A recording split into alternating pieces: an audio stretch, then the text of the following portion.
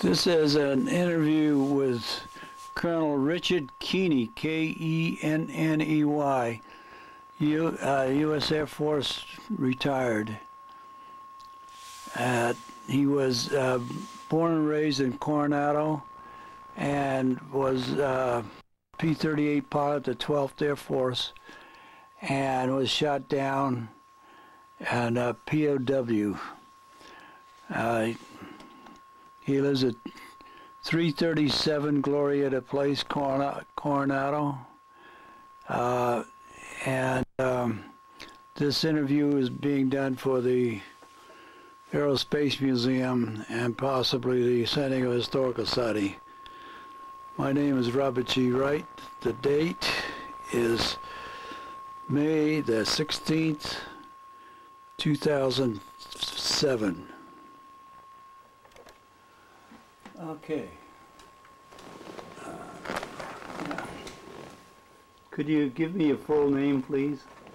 My name is Richard F. Kenney. That's K-E-N-N-Y. And where were you born? I was born in Santa Cruz, California, March 2nd, 1920. March 2nd, 1920. 1920. That means it's Yeah, easy. That's a ways back. You can always tell how fast you are because it's really easy for 207. In other words, I lived to be 87 some miraculous way as a fighter pilot. Okay. When did you come to San Diego then?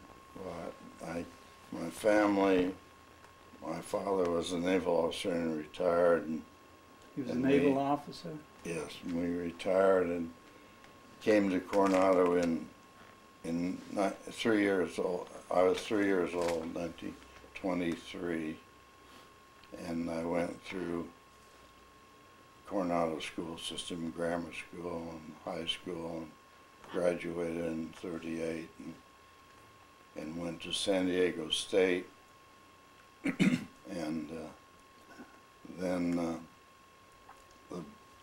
I joined the Naval Reserves when I was 17 to get a chance at their 25 appointments to Annapolis, and I had 25 from my father, presidential, but it was all on highest scores on tests, and I was trying to maximize my chances, and so in 1940, 2 years in college, they called our outfit to active duty in the squadron, Naval Reserve Squadron in San Diego, and the reason was that President Roosevelt had given 50 destroyers, Lend-Lease, to the British to help convoy the North Atlantic, and they called our outfit to active duty to man the destroyers, and I had been on that tin can, which was 300 feet long, 30 feet wide, round bottom, no air conditioned, stomach, and I had no idea. I mean, I wasn't going to be a sailor on a puke barge if I could get out of it, and so I immediately put in for aviation cadets and for the Naval Aviation. Naval NAVCAD program. Yeah. And I got a letter from the Army saying that I had a first alternate appointment to West Point, and the principal had not qualified, so go to Fort Rosecrans for a pre-induction physical. So I went to Fort Rosecrans, which at that time was an Army base on Point Loma, and for my physical, and had high blood pressure, and the guy let me come back the next day, and I had higher blood pressure. And You were nervous? yeah, and I had white coat syndrome, an early version. So I came home, and my doctor in Coronado was I'd sailed with his son on a starboat, and so he petted me and gave me a check and said, "No, you're fine." He called the guy up, and his name was Dr. Peters, and he's a full colonel, and he called him up and he said, "I've had this kid for years, and he's fine." And the guy said, "Send him back." Yeah. So the next day I went back over there, and I still remember I was sweating all the way down, running down to my tennis shoes. And the guy, this colonel, said, "Well, if it's just that you get excited taking physical, you wouldn't be any good in the service anyway." So he flunked me. Flunked you again? Yeah, so 3 times in a row. So anyway, right at that time, they'd already called us up, and I had my duffel bag and my sea bag over my shoulder, and I reported over to the Naval Training Station where they were organizing our outfit, and but just then a letter came through that I'd written for trying to get in aviation, and I got appointed, or I got approved for the cadets, Army Air Corps. So I took my letter over to the squadron commander, and I said, "I'd like a release so I can go into the flight program." And he said, "You snivelers, my outfit's falling apart. I'm not going to let you guys out. Bah, bah, bah." So I came home, and I was going with Admiral King's daughter, Millie King. She had 4 daughters and a son, and I knew them all, and I was. You knew Admiral King? Yeah, and at that time, that was before his CNO, and he had some, I don't know what his job was. Anyway, I groused and said, "Hey, I got an appointment. I got approval to go into the aviation cadets, and the guy won't let me out." And he picked up the phone, and he told this commander, he said, "We need aviators more than you need sailors. Let him out." So I got out. I was out one day and back in and went then to Cal Aero, which is up there in Oxnard, for flight training in Army Air Corps. And this was in 1941 by that time. That was in 1941, just before Pearl Harbor. Okay, November somewhere. And then while I was in the cadets and flight training, Pearl Harbor happened, and I would remember that. I don't remember a lot of things, but I remember I was in the movie, and they said, "Everyone report back to your bases," and we went back there, and they had us shoulder arms, walking the perimeter of these primary trainers, which were biplanes. Yeah. Doing protecting from the Japanese invasion. Yeah, yeah. Anyway, then I had my older brother had put in for it and was in my same class. We went as roommates, and we took one car. What was your brother's name? My brother's name was Clayton. Clayton. And anyway, we had primary flight training. The people that had been in before and everything said, "Don't tell them you know anything about flying, because they want to train you." And and a good friend of mine that was Coronado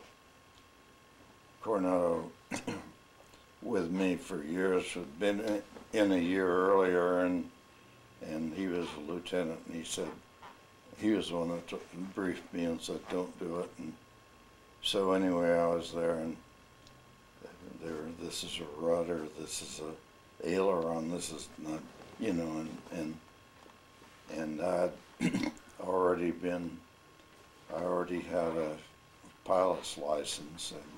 Just hold a minute for a second here. I want to try something out. You talk low, and I want to be sure this thing is Up working. the volume. This is my, you know, and I already had a pilot's license. Just hold a minute for a second. Yeah, you're awfully low. Pardon? You're awfully low. You want to tip more towards me? Well, now what we could do is, yeah, right there.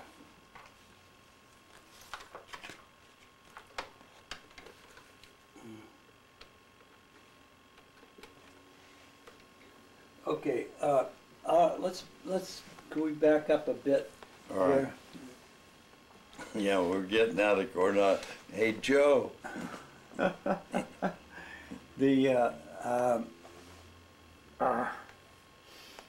really wanted to start by asking you about Coronado, but I think we'll go back to Coronado later on, growing up here.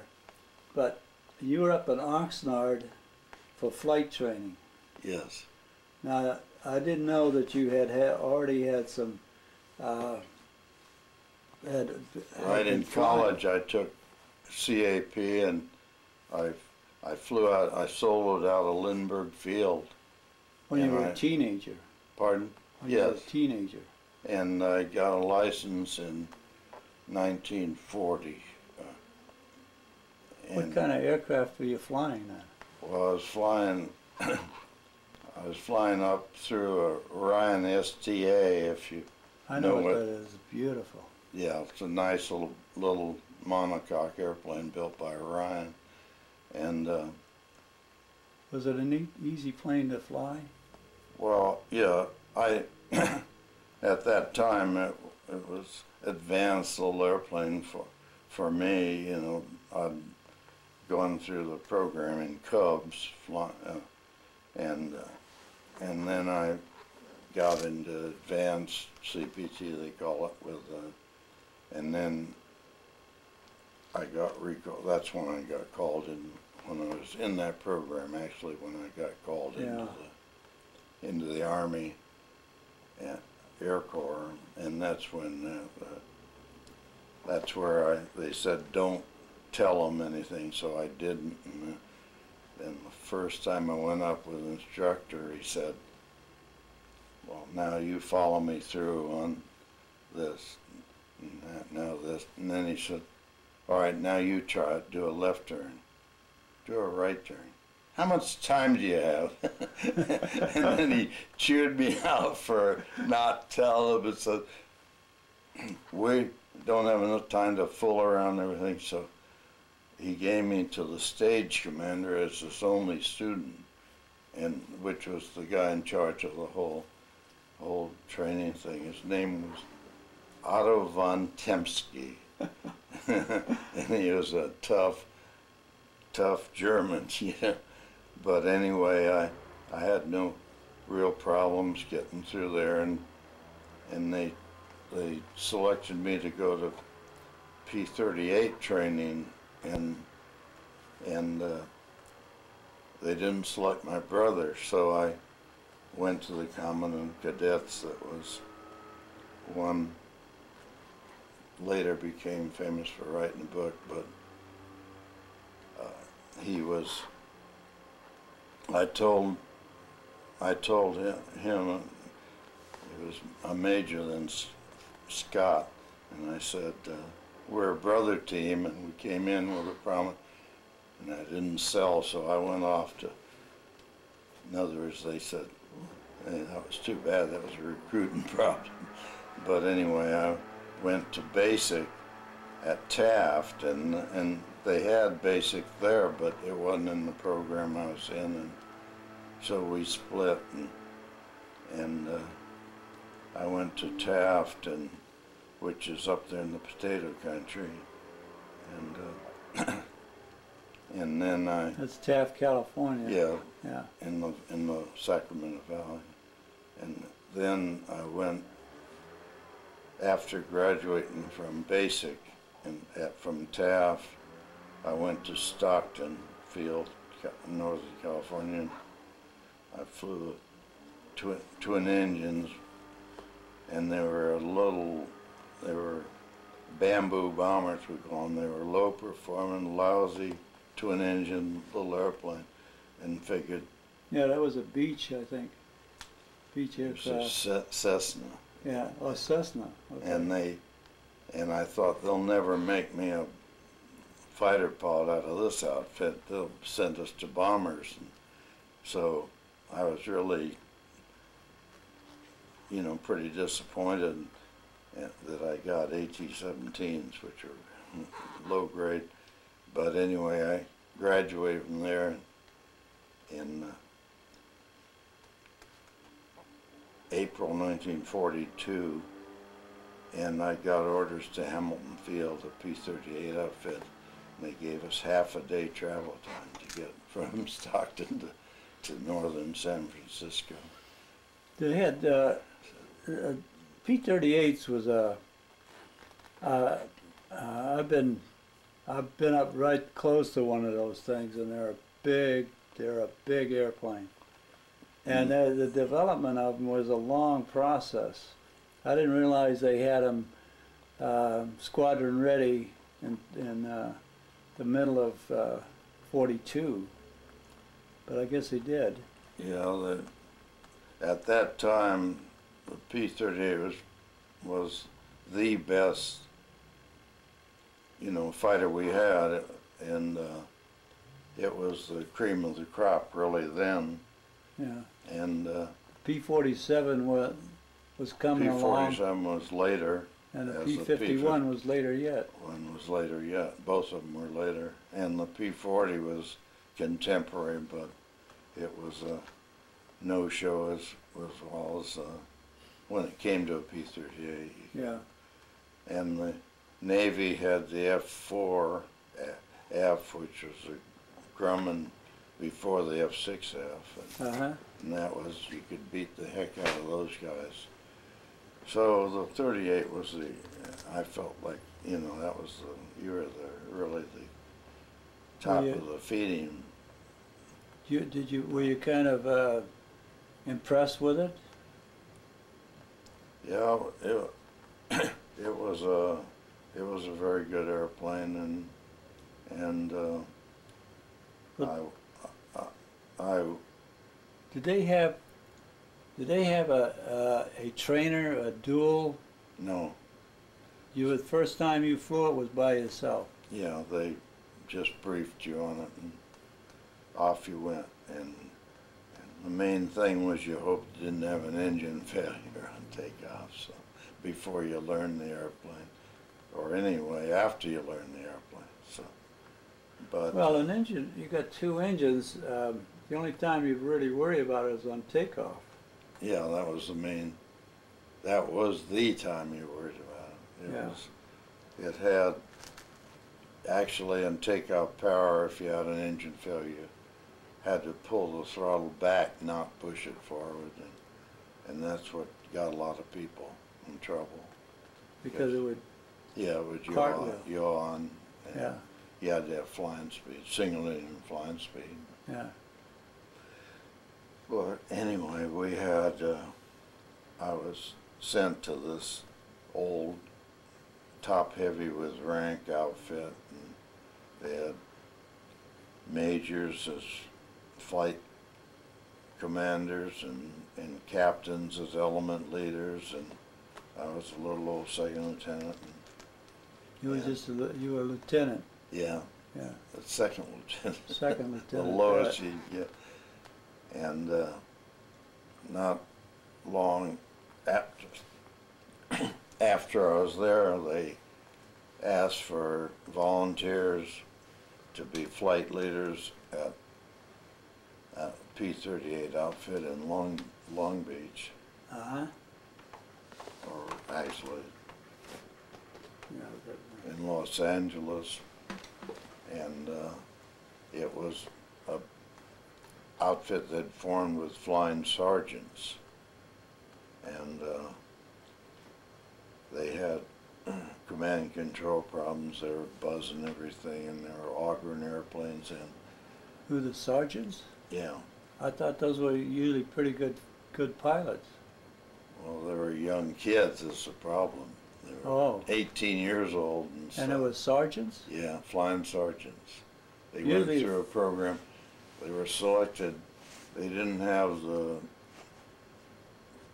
2-year requirement to be officers, so they started the flying sergeant program, and contemporary with us going through flight school. But anyway, Los Angeles they had guys looping off the deck and going straight into the streets and everything. Anyway, they called. They said, we want someone to volunteer to go down there to be flight leaders, and no one raised their hand or something. So it's just a little silence, and I raised my hand. I'll go. I knew I'd never be flight leader ever in that outfit. Yeah. And the Army shouldn't have done that. They should have just picked some experienced, skilled people and sent them. But so this is down back to Los Angeles. Yeah, back from LAX, Hamilton. Los Angeles International. Oh, what's his LAX now? Yeah. Yeah. And so 4 of us from different outfits got there, and we were treated like bastards looking for child support or something, because that were an affront to the commander that he was being high-top. In other words, he was actually having people sent in because he was having command problems, and yeah. So nothing changed. They let the sergeants keep leading that were leading, and what were they flying? Trainers? no, they're flying P-38s. That's an expensive airplane. Yeah, it is. They were formed at Muroc and moved to Los Angeles, and it was how can you make people on the beach duck, etc. But we weren't we weren't there very long, and we got orders to ship out, and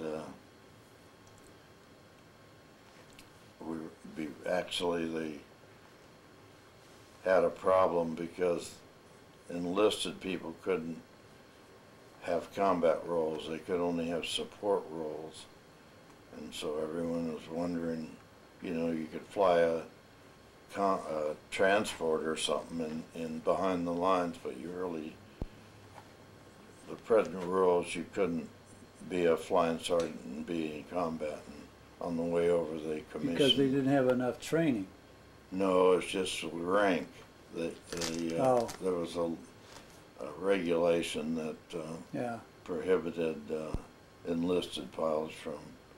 Did these enlisted pilots ever get better? Well, it's what happened. On the way over, they solved it by commissioning them. Oh. Made them second lieutenants. Yeah. And so anyway, we went overseas on the Queen Mary, and now it was probably in the fall of '42. This was in the October of '42. Okay. And we had. Where did you go from? New York to England, or what? Yeah, it went from New York to the Firth of Clyde, which was up there in by Scotland. Yeah, in Scotland. Yeah. And 4 days out, we picked up. We went across alone. And 4 days out, when we got within range where the German aircraft could cover it, we picked up flak cruisers, for escort, and it was an old ship that couldn't keep up with the Queen Mary. But anyway, to make a long story short, it cut in front of us, and we cut the ship in half. I know. And That was a cruiser. yeah, it was. You were on board when it hit, huh? Right. The jaw, the whole Queen Mary? No, just felt a bump, and we were in a porthole cabin on the starboard side, and looked out of the porthole, and they were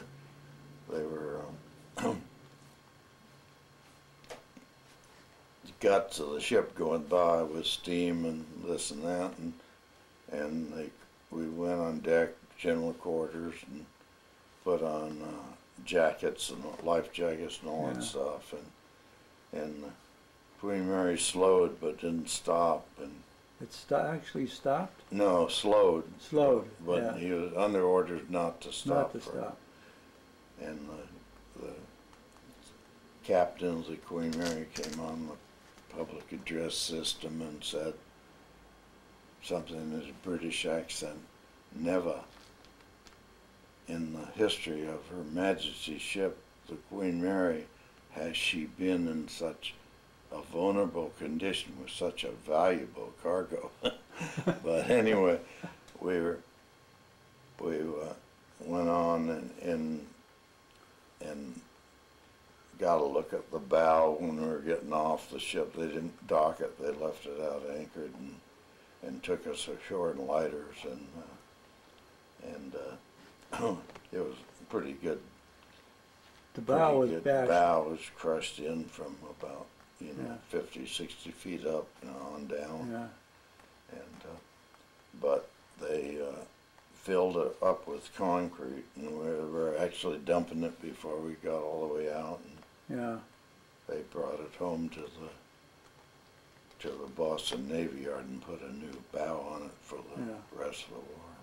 So you, that's a famous story. I know about that. I hope some other Navy ships were able to pick up survivors. Yeah, but they lost 300. Yeah. They did. They stopped. The other people did pick up the survivors, but we couldn't stop. And Yeah. Yeah, we're almost out of tape on this side. you In fact, I think what I'll do is I'm going to turn it over right now.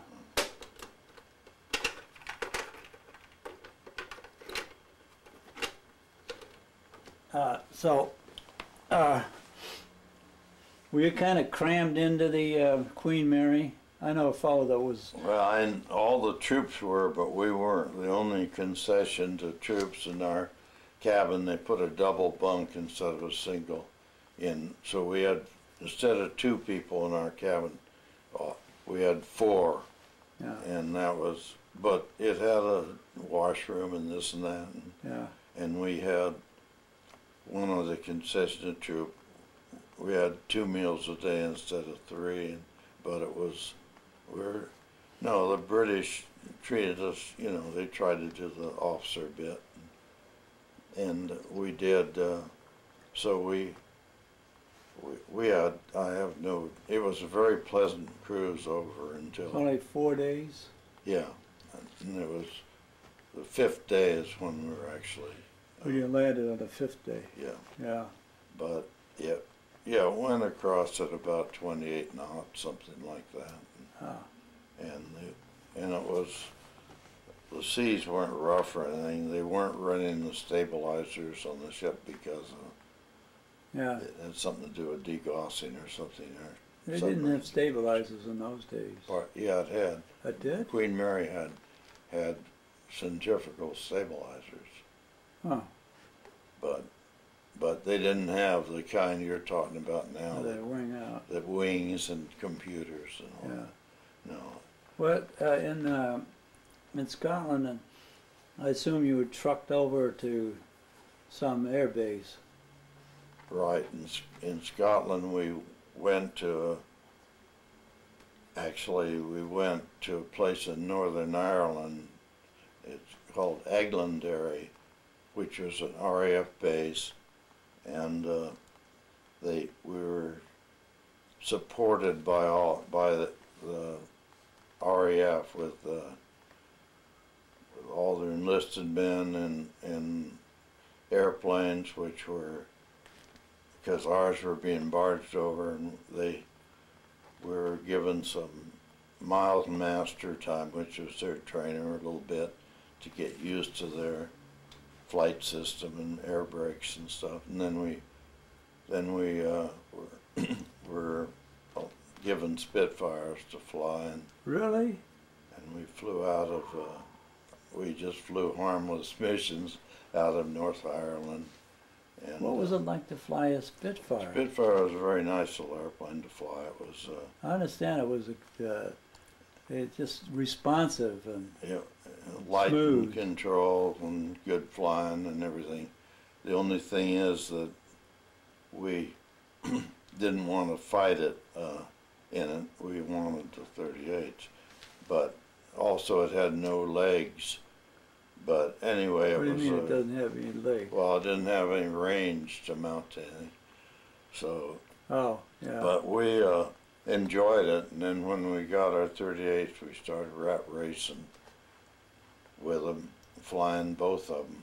Yeah. And I learned how to fight a Spitfire and beat them. And everyone said, no, you can't do that, but you could. And the Spitfire could, but they never learned what to do against 38s because they didn't ever get to fly them. But anyway, we got our airplanes barged over, and they put them together at a place called Langford Lodge, and which is right where they're having Belfast, where they're having had, it's cooled down now, Yeah. At that time I had no problems at all between the Yeah. Catholics. Those P-38s were brought over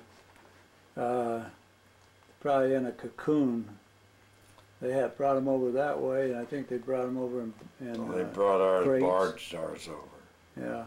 on ships, and but they got them there, and they put them together at Langford Lodge, and we picked them up. And then we had both for a while on the base, and then after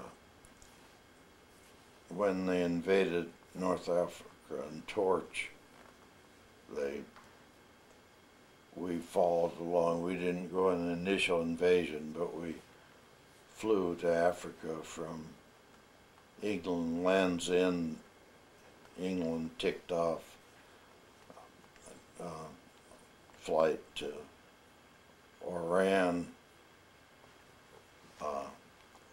which was an all-day flight, and They had drop tanks. yeah, we had drop tanks and just ticked off the RPM, and we were. You flew a cruise to preserve fuel, I guess, to make that flight. You flew around Spain. Around Spain through Gibraltar, and some people did land in Gibraltar that were running out of gas, and we were jumped by Ju-88 Oh yeah? Tail End Charlie was shot down on the.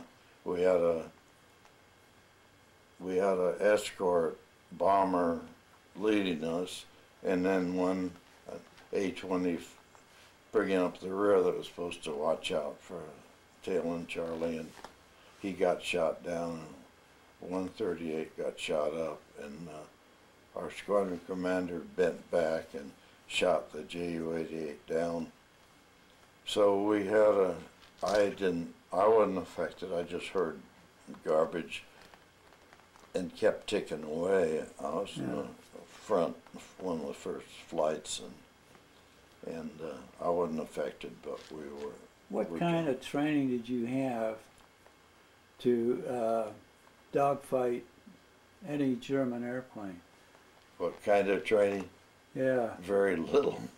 I had a total of 2 gunnery missions on sleeves, air-to-air. Is that all? That's all. No air-to-air practice? Nope. Well, you did some dogfighting and stuff of your own, on your own, against the Navy and against this and that and against yourselves, but we were undertrained. Wow. Very undertrained.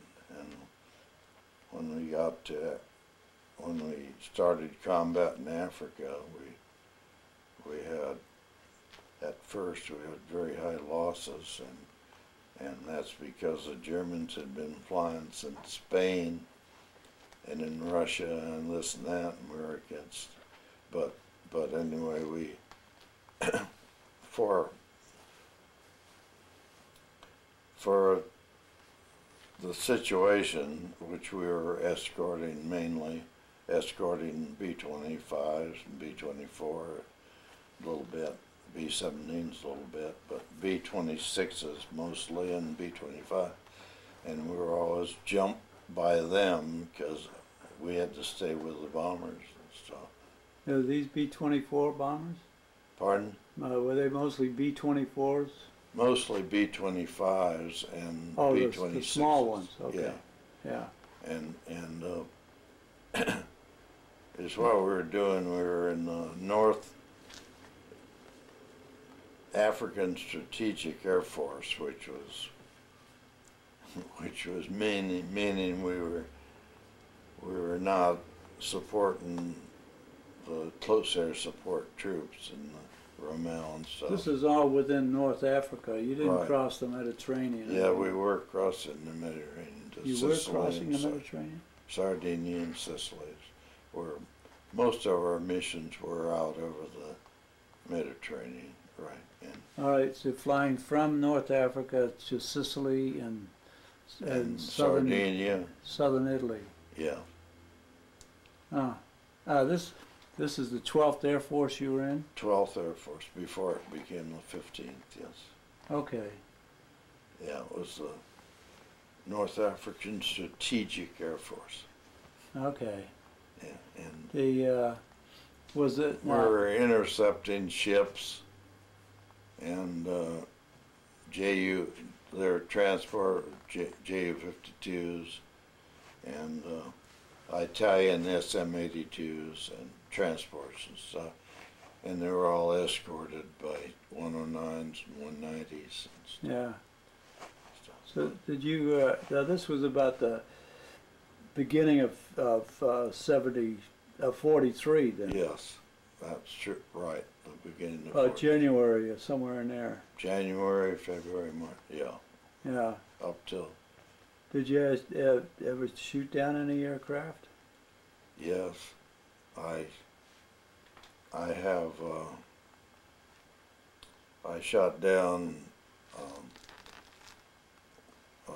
109 on a mission I was a skip bomber on a ship that I was able to throw bombs into, and he got through the top cover, and I shot him down as I was pulling off the ship. And on another mission, I shot down 3 aircraft that were 2 SM-82s, which was an Italian transport, and again a 109 got through the top cover. Yeah. And I shot him down head on also. You didn't want to shoot. You didn't want to attack a 38 head on. They learned later, but because we had very good firepower in the nose. Yeah, it was all in the nose. Yeah.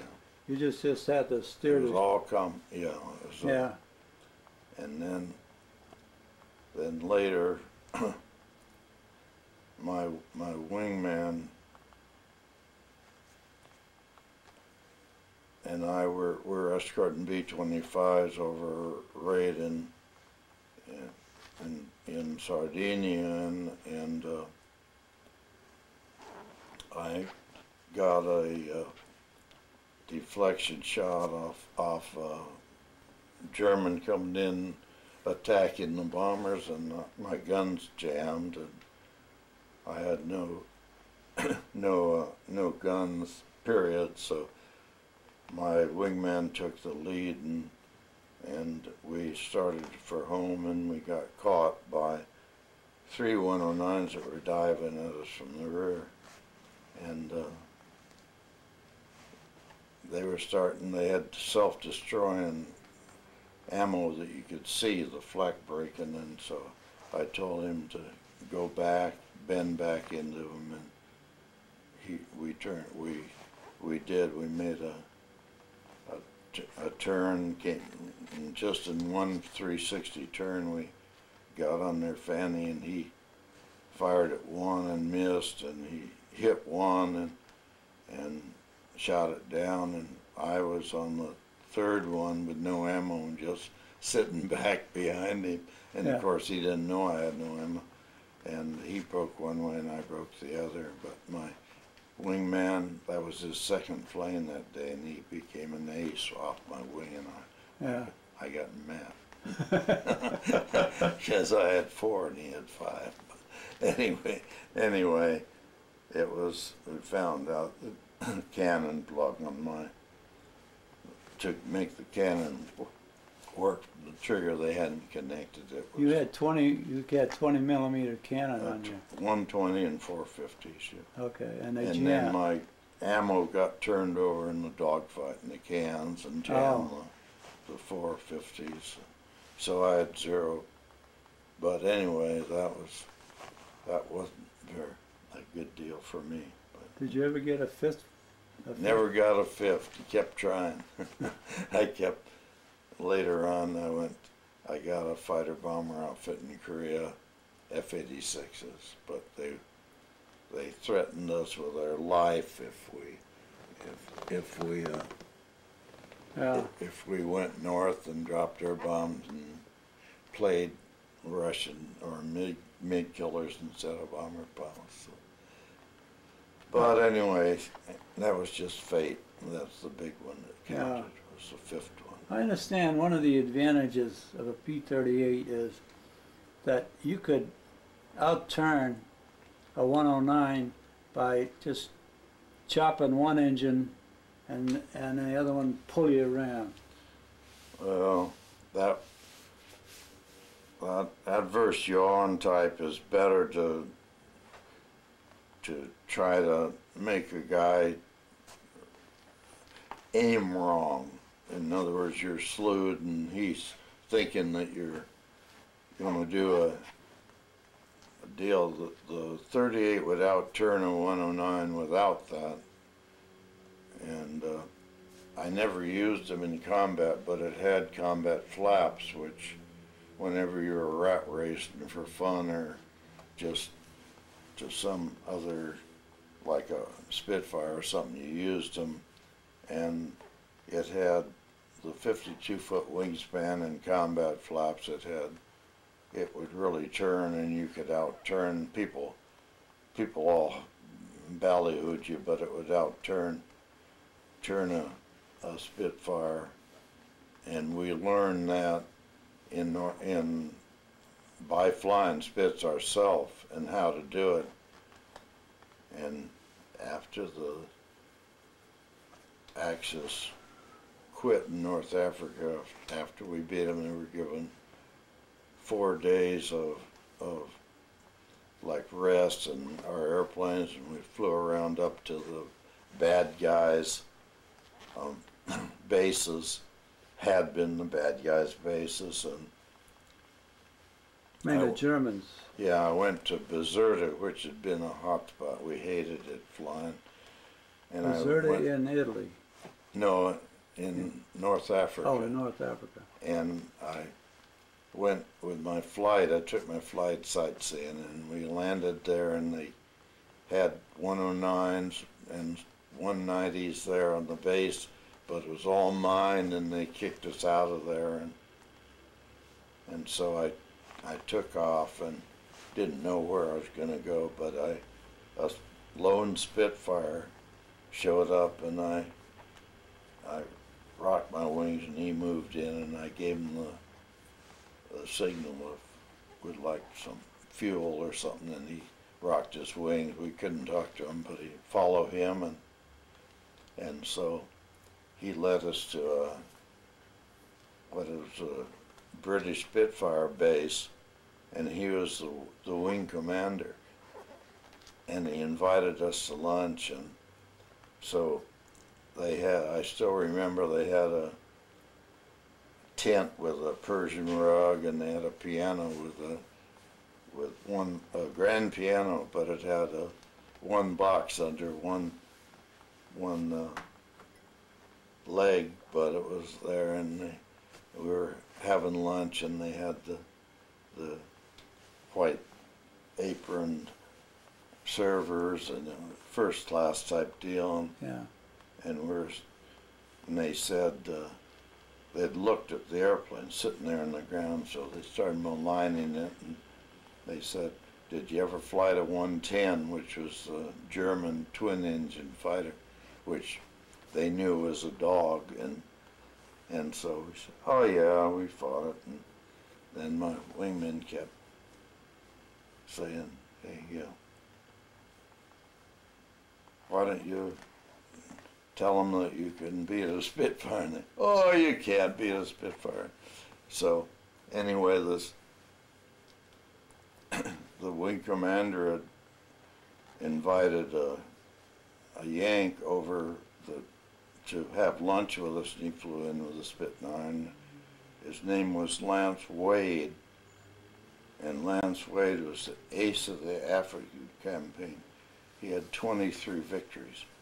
An American that wouldn't go back into our service for some reason when they were, He was an American flying for the British. American flying for the British. Now you followed the Spit into the a British aerodrome then. Yeah. And that's with the P-38. Right. Yeah. And then he invited this guy over and delayed lunch until he got there. And so anyway, to make a long story short, we decided that we'd go at each other, and so I dropped my tanks, empty tanks, in the Brits' arms, and we took off opposite each other on this dirt strip and went at it. And he's flying a Spit. He's flying a Spit, and I'm flying a 38, and I got on his tail, and and later on he said, "Well, you riked me once, you riked me twice," meaning I got lead on him and stuff. And then I joined up. He said, "But then when we got together," he says, "I think I was faster than you, and I was riding his wing before we landed." But anyway, all these Brits on the ground they knew, hey, wait a minute, that damn 38 did outturn during Lance Wade, who was the ace of the African campaign. And you were all of 22 at that time. I was a big 24 by that time, 23. Big 23 years old. Yeah, you just turned 23. Yeah, but anyway, Lance then wasn't around later when I got to challenge a deal in the paper years later, and he got killed on a Spitfire in Italy, but there's plenty of people on the ground that knew it happened, and of course my wingmen all knew it happened. But anyway. Was he got killed in an accident? Yeah, the airplane blew up on him. So. A Spitfire blew up on him. Right, but. Wow. Yeah, but anyway, that was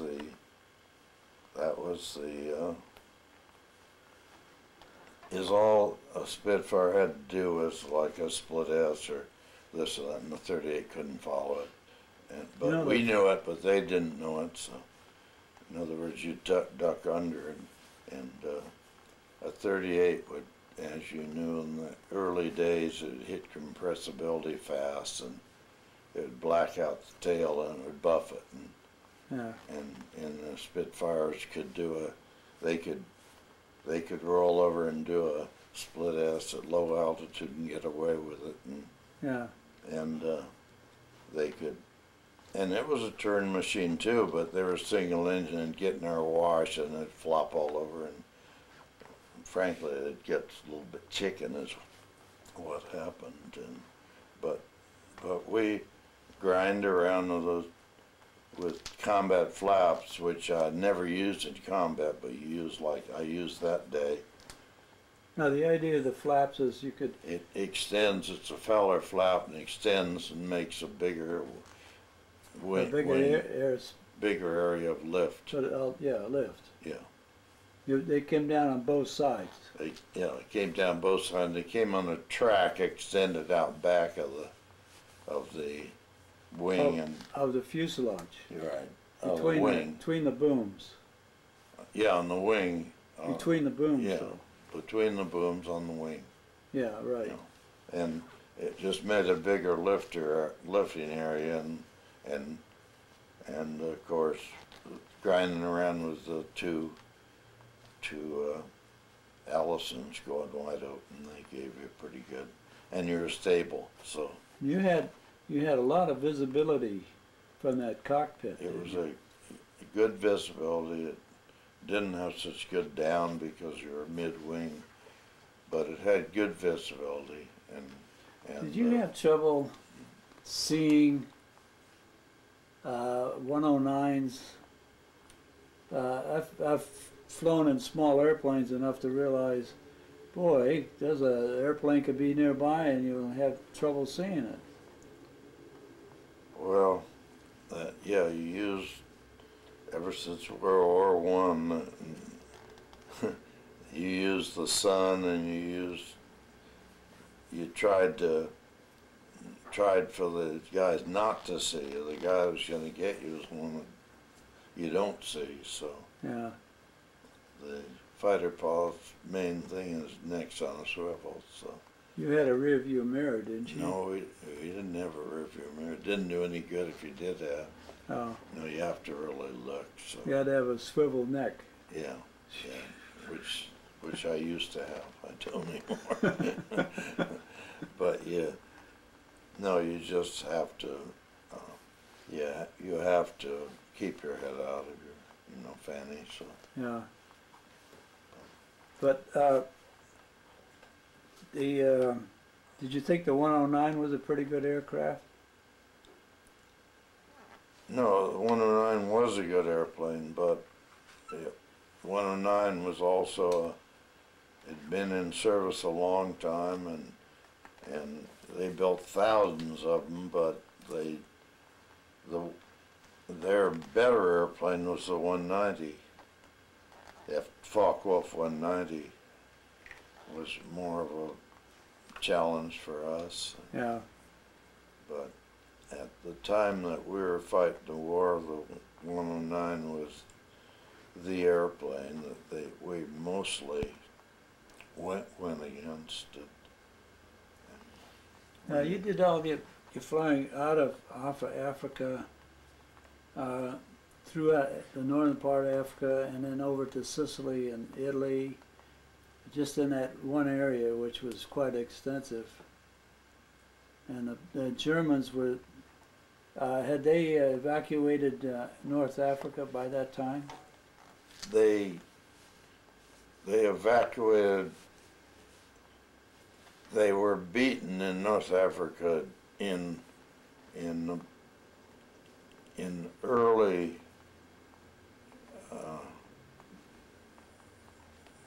early June or May, right about then. 41 or 42? Of 43. 43. Yeah, and that was when Rommel was beaten, and Montgomery was, the big war hero for the time, and that was, I was shot down in the 15th of June 43 at the African campaign was over, and we were going into Sicily, flying in to soften up targets for the invasion, which happened in about a couple of weeks later after I was shot down. Now, why did you go around getting shot down for? Because you were doing okay. Because I got shot down by flak. No fighter pilot was ever going to shoot me down. But some dumb Italian misjudged and hit me with An Italian shot you down. Yeah, with about a 40 millimeter ACAC gun, and that's what happened. We got this mission to go to Sicily on an early suppression of a radar station. Oh, excuse me. This is important here. I want to back up just a bit here.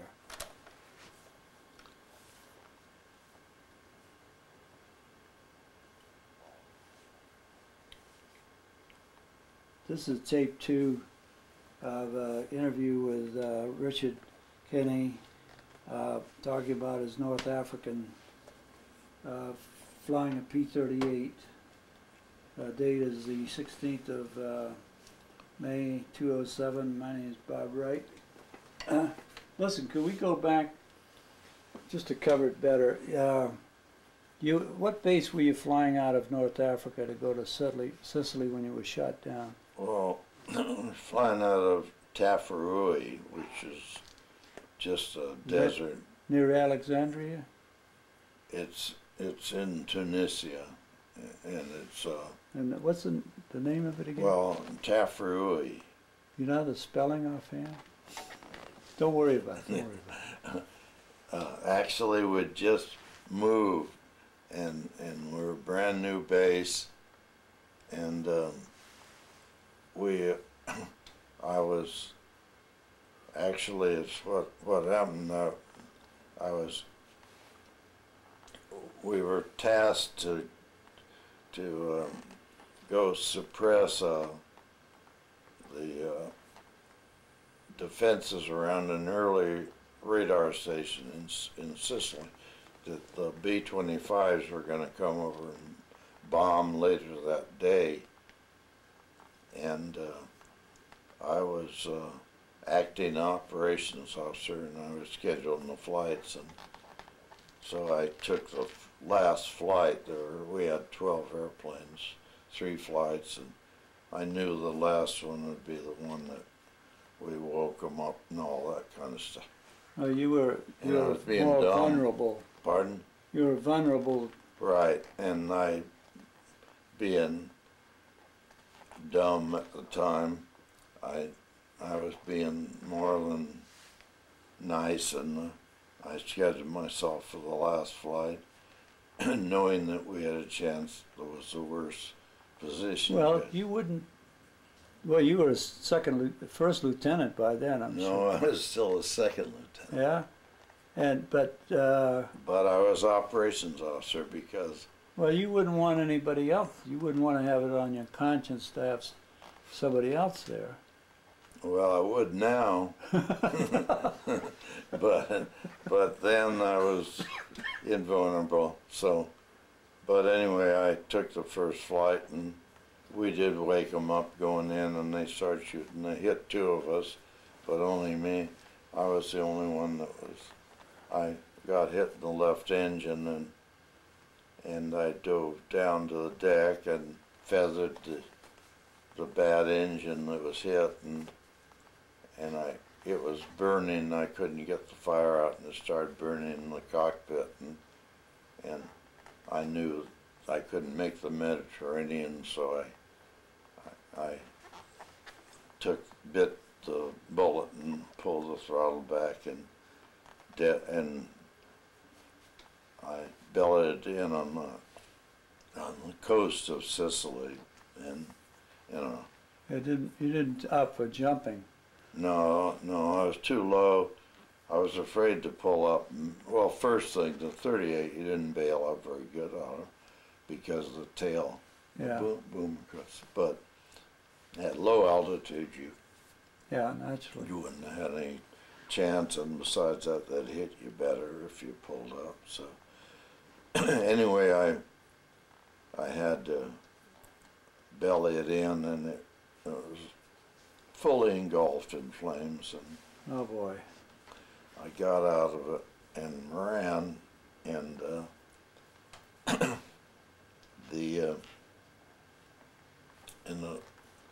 not too far away, there was house, like a adobe type house, and the lady was there, and I ran, and she brought me inside and started. You were burned, like that. Dabbing olive oil on my arms. I was burned. You burned on your arms and your face? Or Yeah, and leg. and leg. I was burned pretty badly, and so I was inside there, and I was trying to get help, and of course, about that time, the bombers came over and they unloaded, and I still remembered seeing the beam squirting, or dust squirting out from like a flea powder bomb, the old-fashioned flea powder bomb used to squeeze, and all the little shack was spouting out. The building was shaking? Yeah, it was shaking, and this and that, and then just about the bomb stopped and the door opened, and I tell you, she covered with you with olive oil. Well, she was dabbing and crying and put olive oil on my arms and stuff. She was doing the best she could, but they. Anyway, How old a woman was she? Oh, she must have been in her mid-40s. Yeah. Nothing that you would try to take to the dance, but anyway, I got picked up by the gendarmes. Now these were Italian troops? Italian troops, yeah. And they put me in a car and took me to a hospital, Palermo, and in Palermo. In Palermo. Yeah, Palermo. Yeah. And the hospital, courtesy of us, had no running water and lights only at certain times, and they took me in there, but the Italian doctors, I went into this room, and it smelled, and there was a British soldier there that had an amputated leg, and it had gangrene, and oh boy, and he was in really bad shape, and this Brit told me, he said, "Tell him you're a Catholic, you'll get better treatment." I didn't tell him anything, but he did, and I couldn't do the cross business or anything, so. He's told you anyway, he told you to tell you, say what?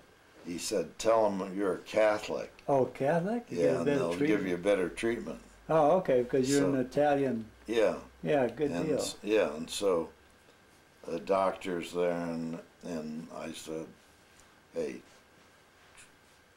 I don't want you to treat me until you treat that guy." Yeah. And they actually did. They rebandaged, just filthy bandages and stuff, and yeah. And they had they didn't have very good. They had paper bandages and stuff. It was a pretty bad situation, but anyway, they did the best they could, and that. Were you wearing a coverall? Yeah, I was wearing a flight suit. Flight suit. And a leather jacket too. You had it came from your chest down to your legs, and on a flight jacket. No, I had a whole flight suit like coveralls.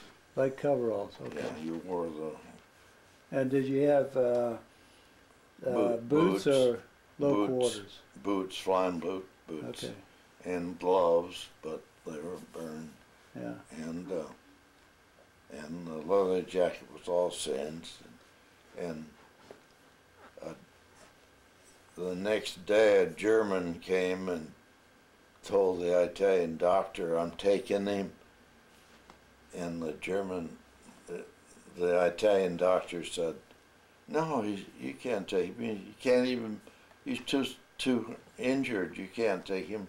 And the Germans called him a swinen. You know, I knew enough to my Spanish and this and that. And everyone knew what swine was. So, but anyway, so they tried to get me up, and I passed out for him good. And so he told us Italian they'd be back the next day with a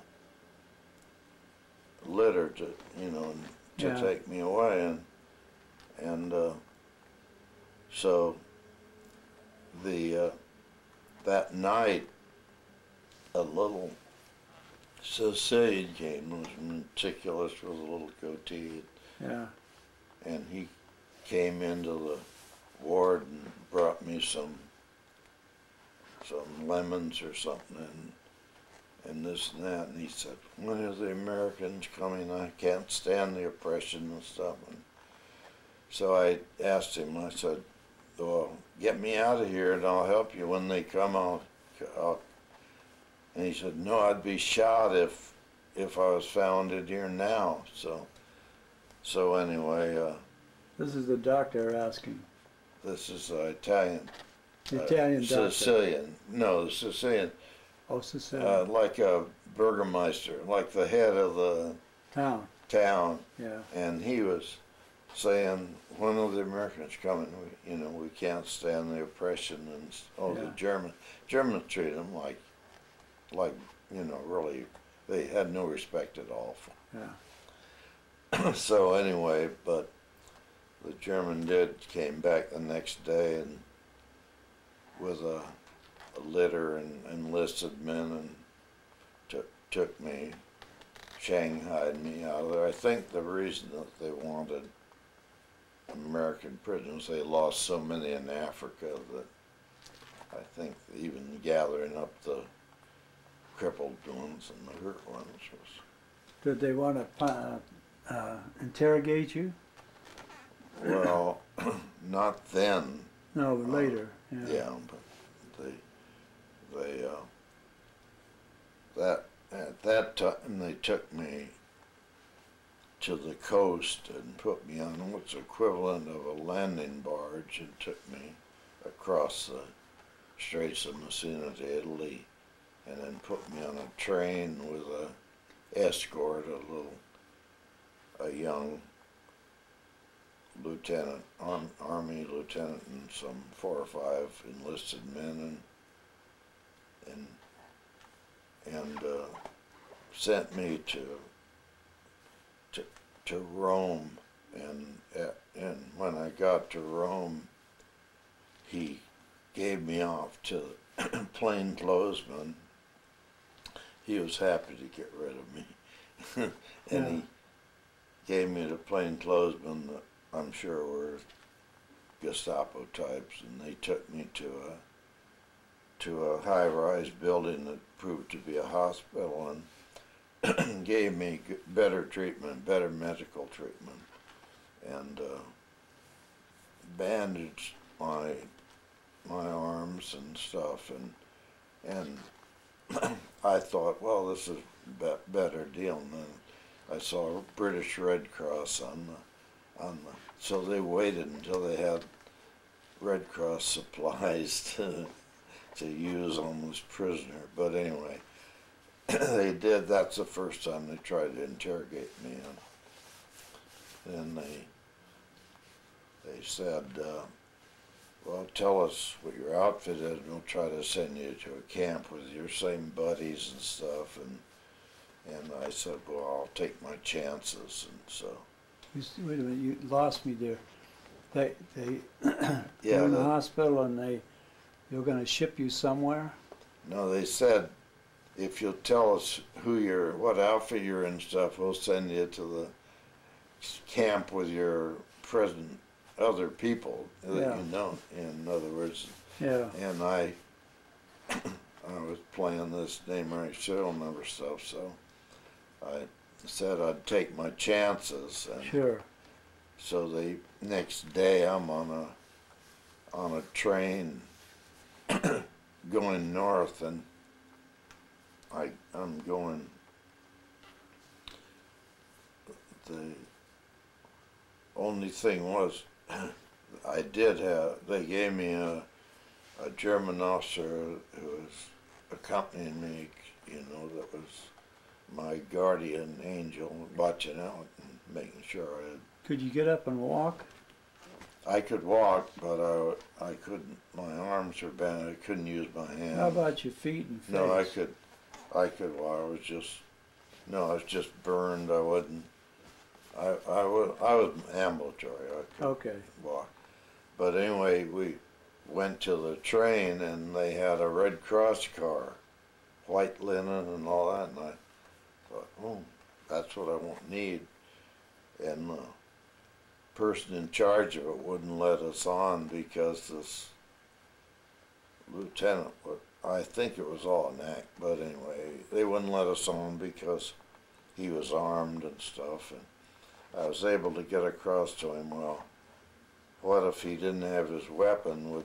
Would you then let us on the Red Cross car? And they said, yeah. So anyway, it was then I did get on the car with the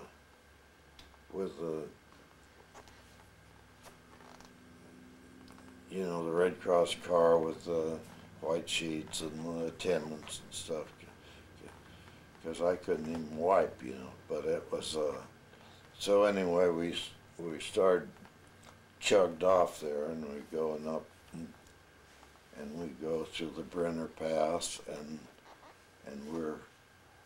we go into Switzerland on part of the ride, and they come and don't say anything, you know. You were sitting in a chair so you could look out the window, I take it. No, I was laying in a bed. Oh, okay. But anyway, we're the Italians, I mean the Swiss, just let them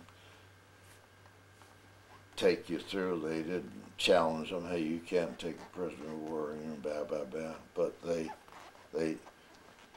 since they were surrounded and this and that, you never. There's all kinds of stories about this Switzerland, but they were building, like they had arms factories going for the Germans and this and that. But yeah. but anyway, I ended up at a place called Dulag Luft, and Dulag Luft was a German interrogation center, and I got off the train, and they brought me to this hospital that had white sheets and this, and nurses, and man, and so You're still in your flight suit? Yeah, I'm still in my flight suit, yeah, but but you're being treated in the hospital, in other words, like you should when you're injured. And so after, I think it was probably 2 days or something, the guy in a suit comes in, he says, I'm from the Red Cross. Now if you give me your name, rank, so bomb load type airplane, and, you know, a phony Red Cross guy. And so then I'm non-cooperative. So the next day I'm in a cell with a shaving palliasse for a mattress and no windows, and a boarded up window, and in a interrogation center, and sent for by a captain that's the interrogation officer, and pretty much on a bread and water like diet, thin cabbage soup and this and that, and interrogated by this captain that's that I'm by daily it gets In other words, I was pulling the name, rank, and serial number, which I fully agree is ridiculous, but that's how the law is. That's how. Well, what else? What else would you say? Well, he'd tell me, ask me questions, and I'd just say I can't answer that. You know, this is all I'm Lieutenant so and so, and rank, serial number, and that's it. And are you from California? What city are you from? Or something? No, which is absolutely stupid.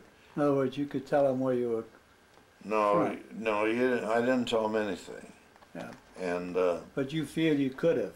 well, no, I know I could have, and later on you filled out, when you got to prison camp, you filled out a card for the compound and had all where you're from and address, and you had to send parcels back and forth. And, so this is for the Red Cross purposes. Yeah, but yeah. Yeah.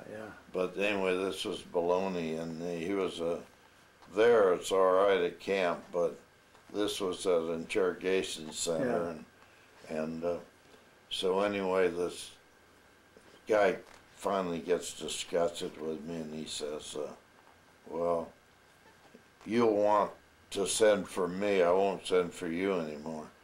And a little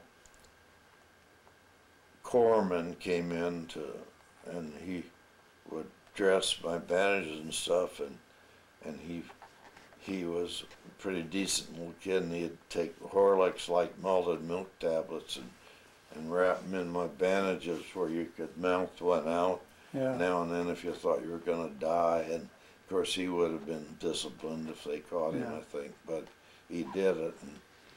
But anyway, finally after a couple of weeks of solitary, he sent for me again, and they had the British had told us about interrogations and stuff. They said, well, sometimes they even watch your eyes and reaction, put you in front of a map and watch you do this and that. So I was reading this map backwards to try to, and I looked, and there's 3 red pins on it, and Sicily, and I said, "We invaded Sicily." The guy, he got ballistic.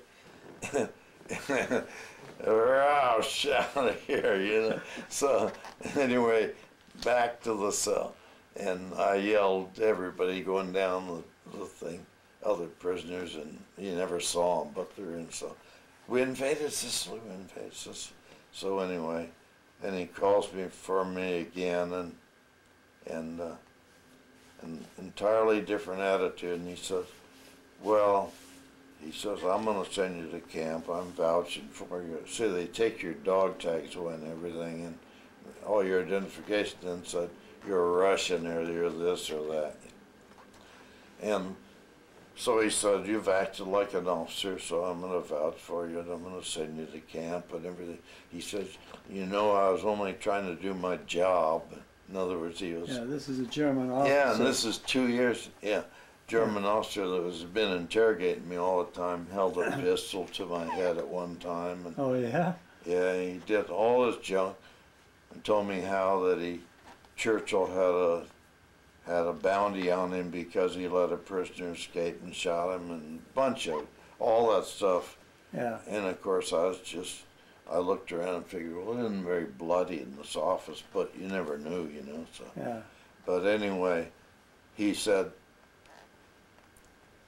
something about, I said, "Who's going to win this war?" And he says, "Well, we both know that." And I said, "How long?" He says, "About 2 years." He was pretty much right. But this is the last day. Yeah. And the next day I'm on a train for Stalag Luft 3 in a friend of mine, he was a navigator on a B-24. He was 20 years old, 21, and he parachuted out and was captured, and he was interrogated, and he wouldn't. It was name, rank, serial business, and in this officer says, "That's okay. We know all about you." He Yeah. goes over to a file, and he's got all his whole high school. No, they knew, they had newspaper clippings about me, but I just looked at them. And, so, but They yeah, did. They had newspaper clippings Yeah. on you. Where they did had they a get pretty them? good intelligence Where did going they- on. We had all kinds of people from the States send them junk and everything To the Germans. Yeah. To This the, isn't through yeah, the Red Cross. Clandestine, no, not the Red Cross, just plain their intelligence system. They knew what class you're in. The only thing they didn't know about me was an obvious thing they should have known. From the time they picked me up to where they interrogated me, they'd lost track of what I was flying, and they were desperate to know what I was flying. I mean, like the P-38. Yeah. Yeah. And of course everyone knew I was flying a P-38. So, but anyway, it was. Then it's funny, but they still are talking about name, rank, serial number, and stuff, and they'll let you beat the hell out of you for no reason at all. There's no reason that you can't be civil, and there's no reason that if you know about A-bombs or something that you don't know enough to keep quiet about them, you know. Yeah. In other words, I was a lousy second lieutenant. They should have. I didn't know anything. Let's face it. But it was still name, rank, and serial number. So, and date of birth, you can give them that.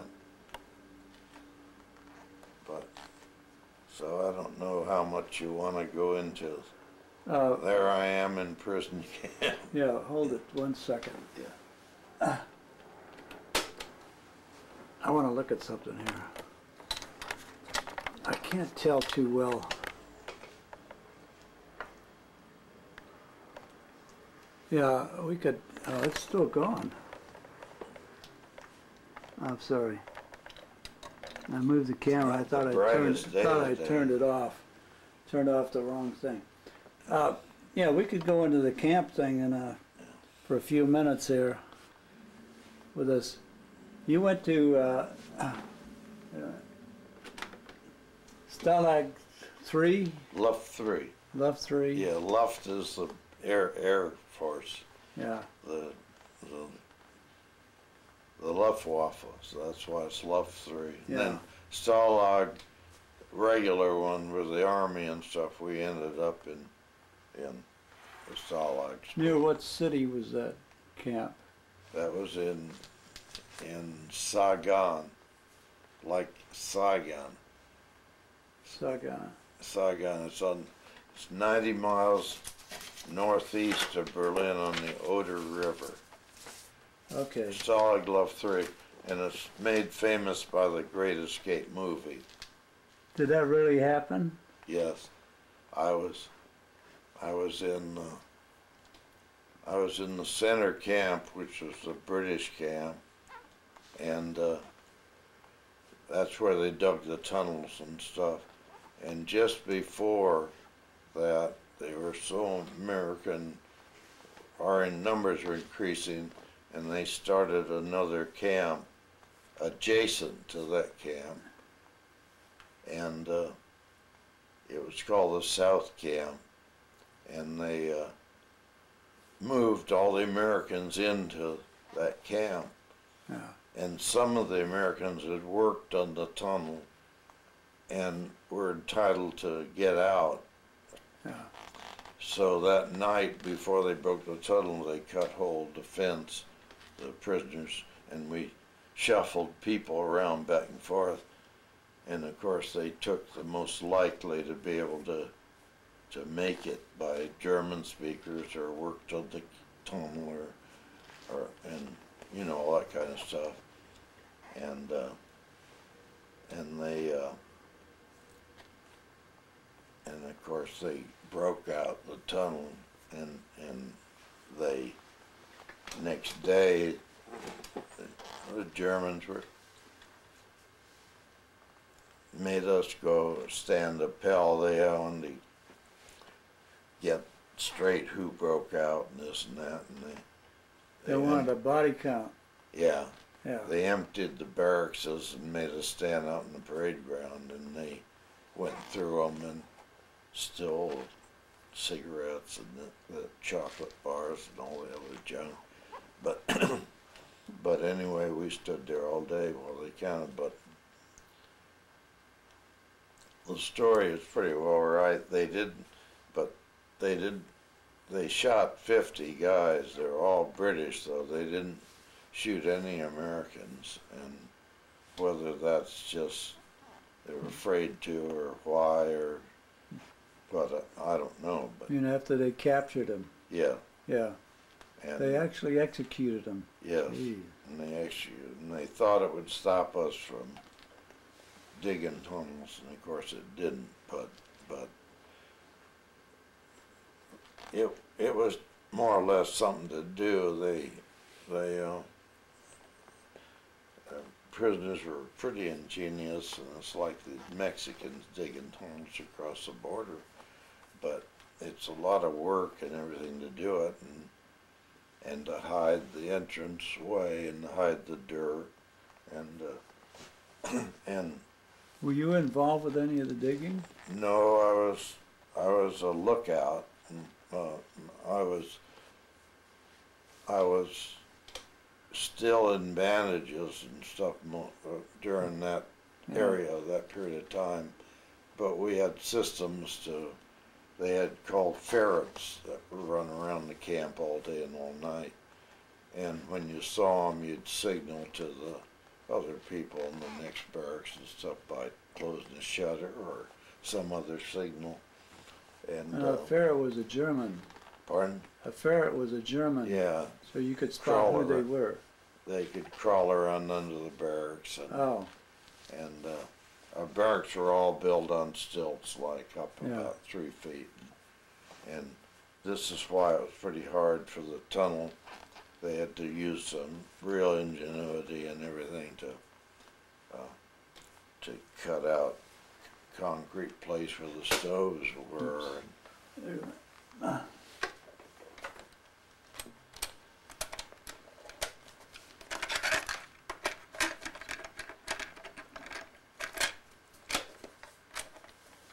But Those are good stories. Was there ever any, do you think there were any Americans that would squeal on the guys? I really don't believe so. They would have been some pretty harsh treatment. Yeah. You hear some movies about showing people dead, but there would have been no advantages and nothing. But anyway, our caliber, we had mostly officers in our camp. We had very few enlisted, and we did have some that worked in the cookhouse and did some other jobs, but I never heard of any, and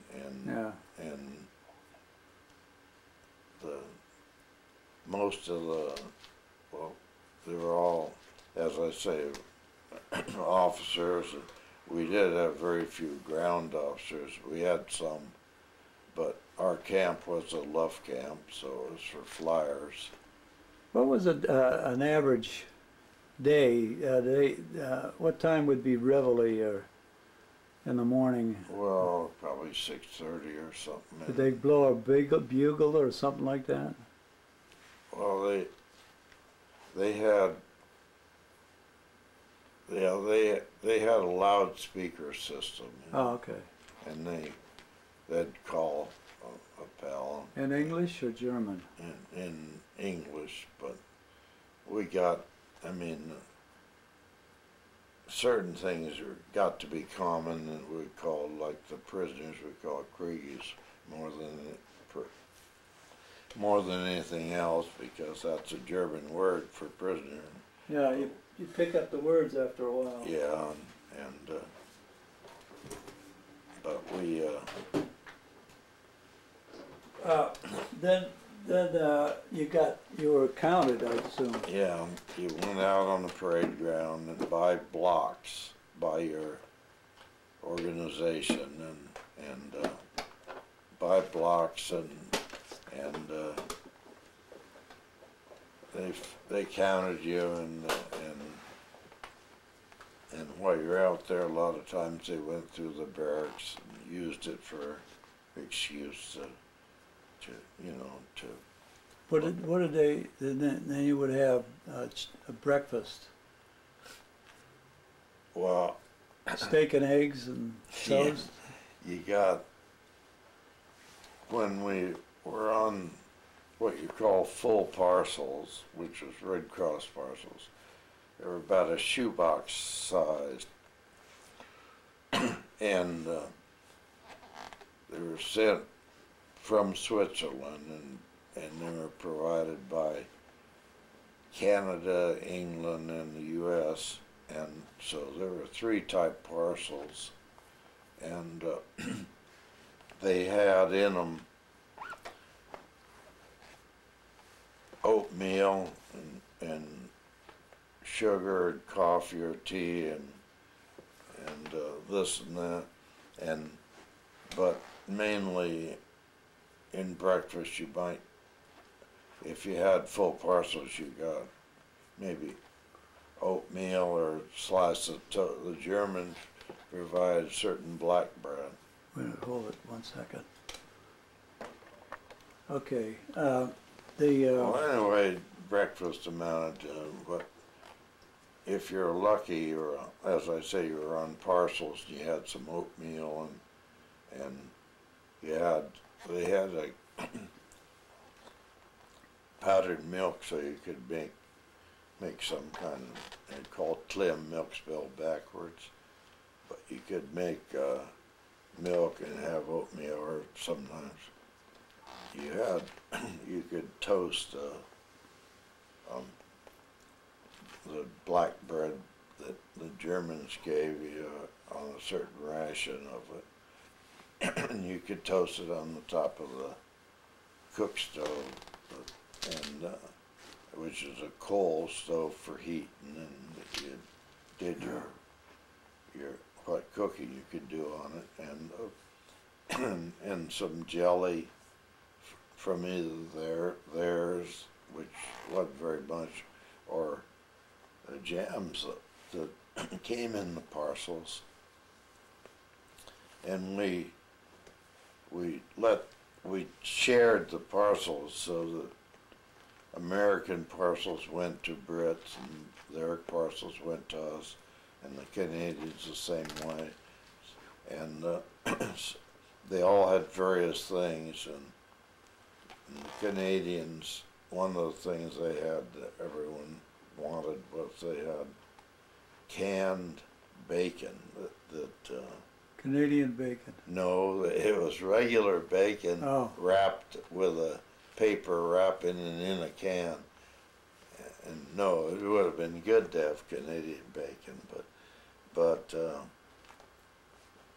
that was that was one of the things, and they had canned butter, and ours had canned marge, and their butter was better than our marge, and so the British had tea, and we did make tea in the middle of the day usually, and but anyway, the food, that was you never had enough to eat. Let's face it, you were young kids, and how much weight did you lose? I got down, I don't know exactly how much I lost, but I got down to about 130 pounds, and from what? You must have weighed probably 165 or 70. But so you lost about 30 pounds or so, 40 pounds. yeah, I think that's probably about right. Yeah. But that's what the day was really surviving. You just... Did you play games, or were you bored, or it seemed like yeah. day after day it was the sameness? Well, we ended up with a pretty good library. The books sent in, and The Red Cross brought them in. Red Cross brought them in, and we even got some from the Germans and stuff, and we had just surviving, doing laundry and this and that.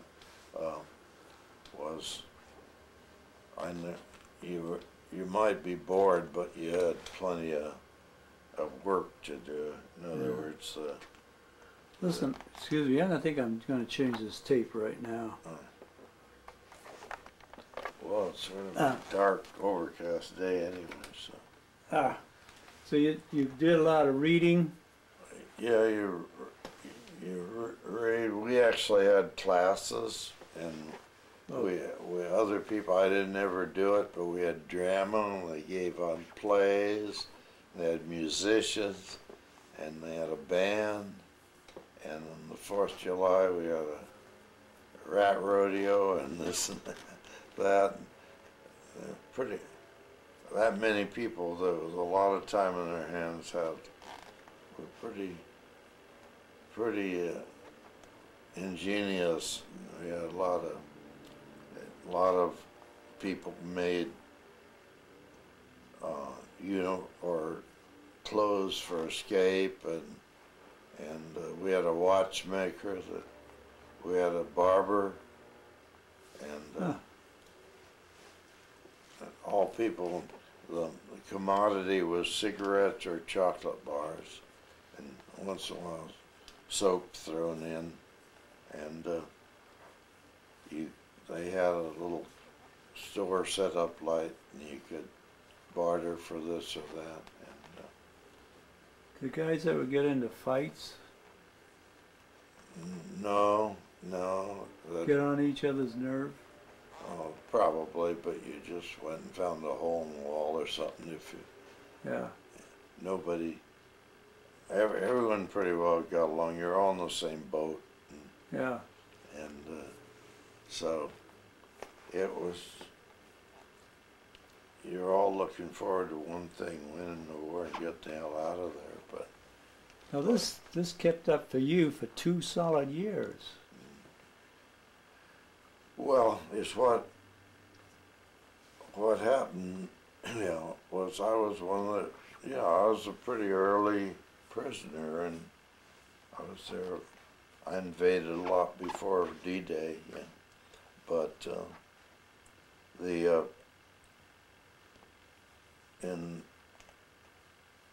skipped forward to that prison camp, and then April 29th, 45, we heard guns from the Eastern Front, or we'd been hearing guns. Yeah. And the Germans had threatened to move us. We thought they wouldn't be able to. We thought we'd probably be liberated by the Germans. And by the Russians. I mean by the Russians, yeah. Yeah. Did you, before I forget it, did you have... Yeah, by the Germans, yeah. During those 2 years, did you have any outside news of how the war was progressing? Yes, we did. We listened to BBC. And somebody rigged up a radio? A receiver? We had radios that clandestine, that were sent in parts and assembled, and every day certain people were in charge of the news and would come around and brief everyone in the barracks of that day's news. And we had a newspaper that we made ourselves, and it had just general stuff, but no war news. But we kept up, and we knew what was happening on the news, and we knew the invasion, we knew the bombing, and we knew, and then we had German propaganda, so oh, yeah. we knew that, but no, we had clandestine two-way communications. Actually, we could also put out some information and to the authorities at times, but when we were given 30 minutes notice that they were going to move us. Because you could hear the Russian artillery. We could hear the Russians coming. We didn't know how far. We figured, and then we heard they were at Breslau or something, which was about 20 miles away. But the Germans said, all right, you have 30 minutes to leave. All right. But we'd been sort of making backpacks out of trousers, and we'd been making sleds, and we'd been making all this stuff. We'd been hoarding food, and because we pretty well knew that we were going to either be liberated or moved, and anyway, 30 minutes to move, and it was snowing and like hell, and it was late at night, and it was freezing, and 30 minutes, and so we put our junk together and formed up, and sure as hell we started out walking away from the camp, and walking west. Yeah, southwest, yeah. And one thing that we did, though, we lit the barracks on fire with our cigarette hoard. Yeah, we wanted to leave scorched earth. and we had the German guards. Well, first there were rumors that if you fell out, they were going to shoot you, which wasn't right. They had some horse-drawn carts, and they picked up some stragglers and stuff, and the German guards were in sad shape as we were. There were a bunch of old guys walking around with us, and carrying a rifle, and it was really miserable. You know, you didn't have good snow gear, rain gear, and you'd taken your boots and dabbed them with grease and margarine and stuff to try to make them waterproof, and we'd been issued overcoats, and we'd cut the skirts off them a lot of times and made a hood like a sweatshirt with the kids, and we'd modified everything as best we could. And were these German overcoats or American? No, U.S. American ones. Yeah. And anyway, we toddled out of there along about 2,000 of us, and then people carrying the goods got up front, got too heavy in this, and then they started discarding. Now it's pretty much in the rear, and we started living off other people's throwaways for a while, and after about 3 nights, I think it was, they took us and put us in a German blast factory that had big oven-like furnaces that were still warm, and they had marching you for 3 days. Yeah. 3 days, night and day. Yeah. Okay. They did. The first good food we got was one parade ground they marched us in. The Germans had set up a field kitchen, and we got hot soup. And about the second day or third day, I've lost it by now. I have notes and stuff, but it's not important. But we finally got some hot food, and we got to bed down in this glass factory, which was warm, and we were able to dry our clothes and this kind of stuff. And then we marched some more, and the fourth day we got to a train station, and they put us on in cattle car, you know, these 40x8 cars that had been pretty well fouled with cattle or horses or something before, just shoved you in, no latrines of any kind or anything, but they were able to train us out of there and south. And after about a day, they stopped in a big field and let you out to relieve yourself and stuff. But we still didn't get any food or water or anything. But we were heading south, and actually the weather was getting warmer and this and that. And we ended up near Munich at a camp called Moosburg, which was Stalag 7A and been a British enlisted man camp, and they put them out in work parties to the road, and they put us in there,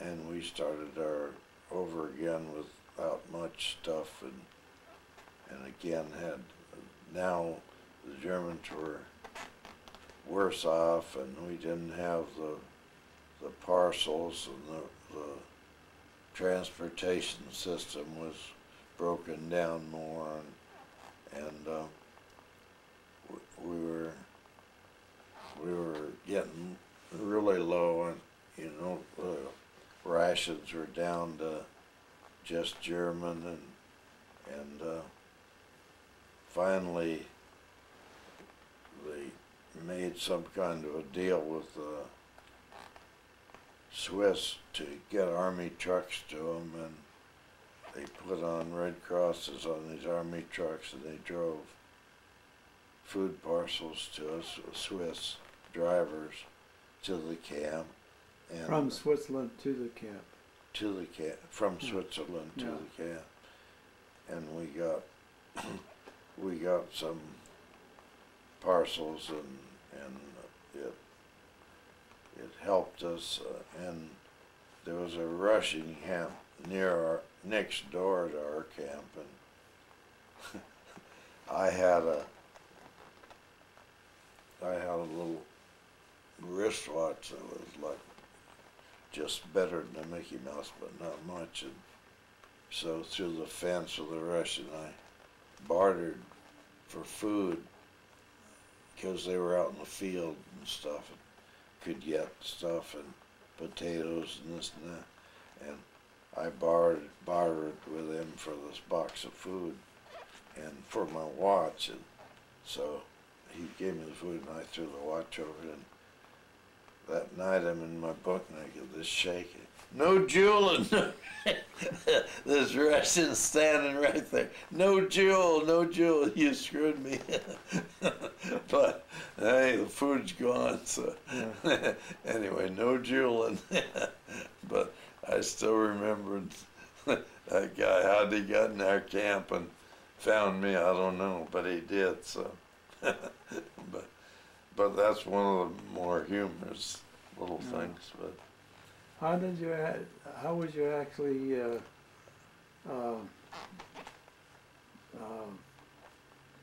saved? Well, it was a nice day, and we heard rumbling, and a tank drove up and came through our front gate, and it was Patton's Third Army. So we jumped all over the tank, and we were liberated. And this is still outside of Munich. Yeah, in Moosburg. Yeah. And then about a week later, we said, give us back to the Germans because we weren't, they didn't set up transport, and they brought in one load of bread, white bread once that was like cake, and, but then they'd broken down. They just had too many prisoners, too many civilians, too many this and that, and they were moving too fast. And a truck came, one of their lorries, our soldiers from an artillery camp came to camp, and I went out with them they lent me a helmet and a jacket, and I escaped our camp, went to their camp, and To the artillery camp. to this artillery camp, Yeah. and they fed me a dinner, which I puked. So. I bet you did. But anyway, and then I just kept going. I didn't ever go back to our camp, and You had your ID with you. no, I didn't have anything, except me. And I went to an airfield that had been a German airfield, and scrounged around in it, and I got a German field jacket and some other junk, and we thought maybe a transport would come in, we'd just get on them and get out of there, and that never happened. And so I kept bumming around, and I finally was able to get back to our camp. It's Camp Lucky Strike, where they were sending people out of the organized and giving you clothes and food and getting you to repatriate, Yeah. to bring you back get you out of there, and big rumors were supposed to be flown out and all that, but anyway, I got back to this camp. You had to get back in the system. You went Get an back ID to the original campsite. Yeah, Yeah. get into not my original camp, but the camp where they brought all our prisoners to. I got to, which was, and I had to re-enter the system, and I got back into the camp. And this colonel that had been in camp with me that I knew pretty well, we'd played chess together and stuff, so he knew me, and he says, "Where have you been?" And I said, "Oh, I've been to the dispensary. Where have you been?" He shut up. But anyway, I got away with my little week of freedom or whatever it was, bumming around. But anyway, I got back in the system, and then they issued us clothes and this and that, and arranged for transportation. And I didn't come back like the Queen Mary. We came back on what had been a German ship, which was redone to the U.S., but it had been the Gripsholm, which was a ship that was the support ship for the Grass Bay in Montevideo, or whatever that ship, down in South America. And we got the ship, and they'd made a transport out of it. Where did you ship 4 out? deep. Where did you ship out from? We shipped out from Brest? Bremerhaven? no, Le Havre, Le Havre. and we shipped into New York. Okay. So I anyway, bet you were glad to get back. yeah, and then the Statue of Liberty, and the same old Yeah. stuff. So then it's the same as everyone. Did you have to prove your who you were? No, they knew. They no, I didn't have any trouble getting identification and this and that. They knew who you were, and they had pictures of you, and they had your thing. And I still have a German ID and their card with your picture on it You've got souvenirs left over. that kind of stuff. Yeah. Yeah.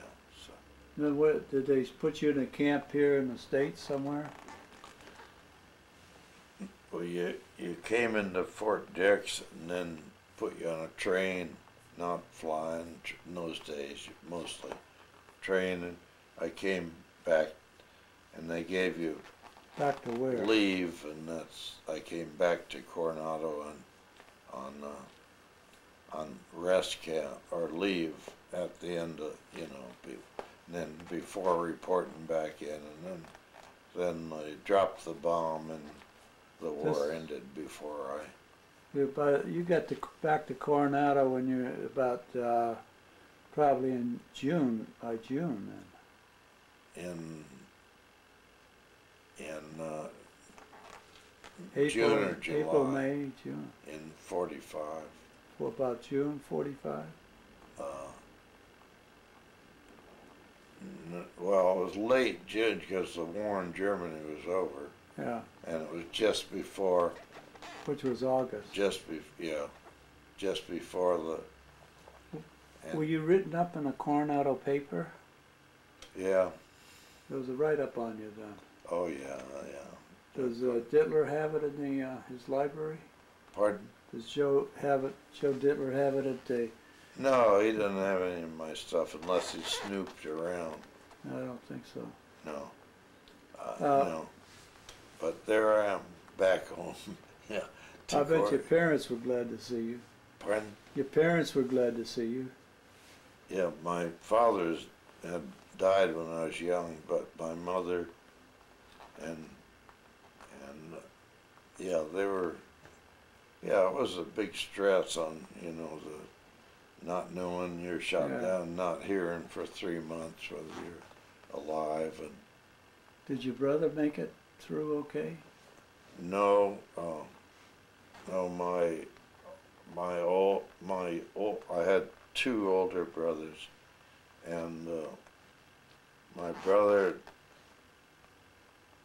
the one that Clayton, one that was in flight school with me, had been in the service before, and they tried to sell him, the sergeant tried to make him pay for his flight clothes, and he turned him in. They didn't know everyone was how corrupt the system was, and they kicked him out, and he went to Canada and finished flight training, and then he was commissioned in the Navy. He wouldn't go in the Army because of that thing, and he went in as a naval officer.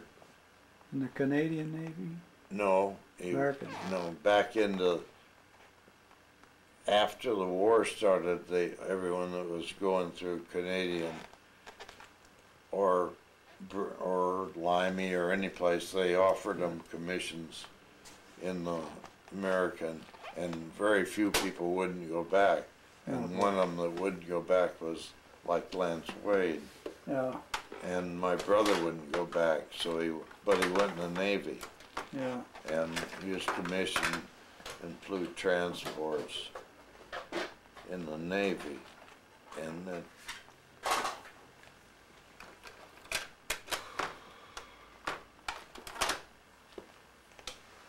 but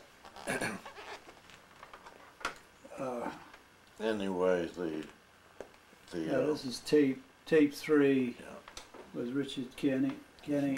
The date is June of 16th, 207. My name's Bob Wright. What did you do after you got out of the Air Force? Or did you get out of the Air Force? I didn't get out. No, You didn't get out. I was in refresher training when the war ended. Korea? No. Excuse me. When they dropped the big bomb, and I had volunteered to go to the Pacific. Jeez, after all that? Well, I needed another victory. They were easy over there. Oh, you want to get number 5. Yeah, and they were easy over there, So my friends, all the guys that were no good at all, had. My wingman was shot down after I was, but they sent him to an Italian prisoner work camp, and the Italians quit, and he walked out of it, was able to return back, and he went to the Pacific and got about 6 more victories. What was your wingman's name? His name was Curtis, Louis Curtis. Okay. And he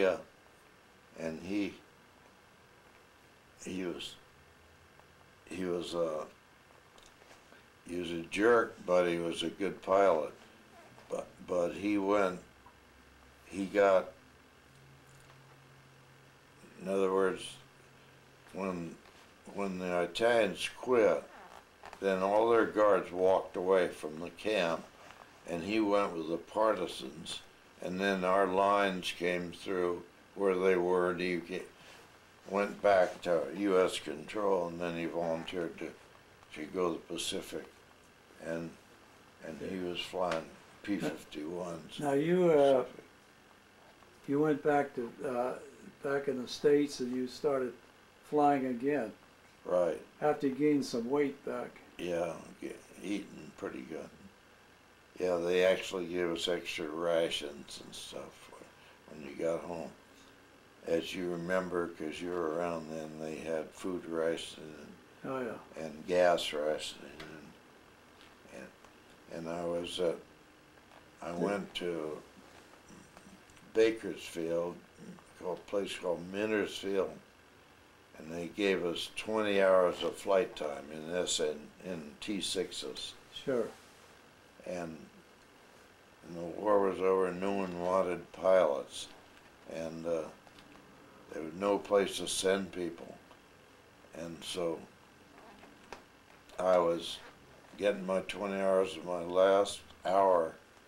I was up with the squadron commander, and he said, "How would you like to stay and instruct today?"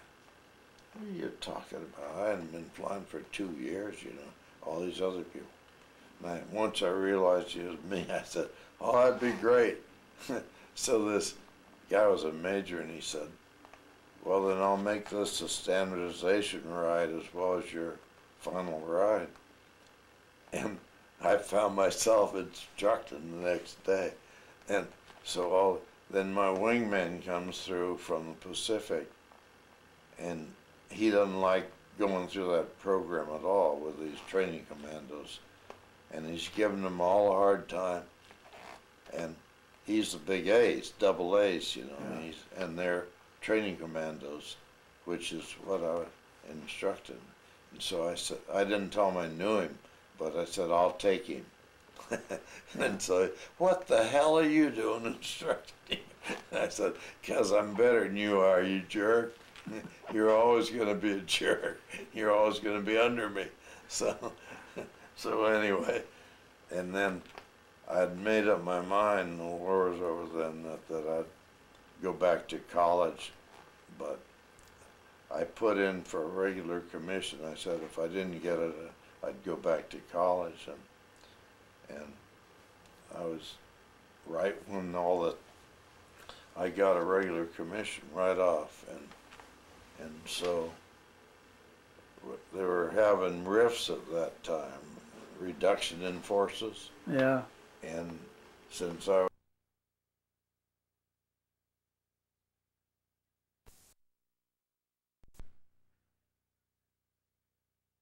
All right. Good.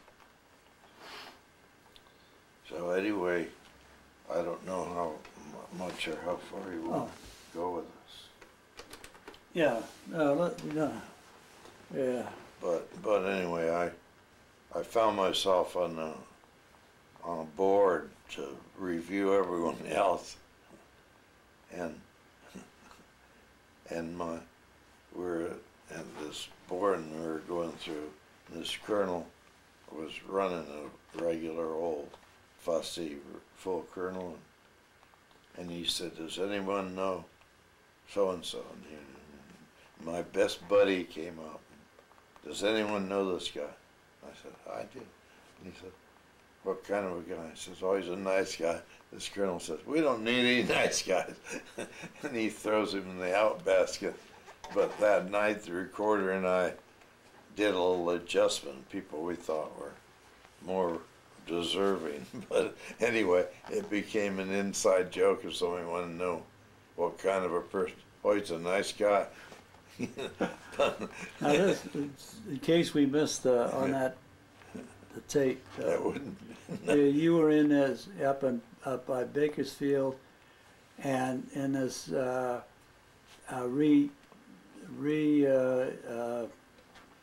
educating yourself on flying, and Yeah, you it had was a these guys with refresher you. course. Yeah. Pardon? Refresher, 20 hours you got. 20-hour refresher. Of refresher, yeah. They're everyone. Prisoners, people coming from the Pacific. Everyone went through this little 20 Now these guys were wanted to stay in the service. Pardon? These were fellows. No, this was everyone. Everyone. Yeah. And then, as I was saying, then they started having rifts where there were a lot of people voluntarily got out right then. They were just asked you, what do you want to do? I want out. Yeah. And they just gave them a discharge because the war was over. But then a lot of people wanted to stay, but there were too many of them and not enough. They were reducing flying outfits, and they didn't need them anymore.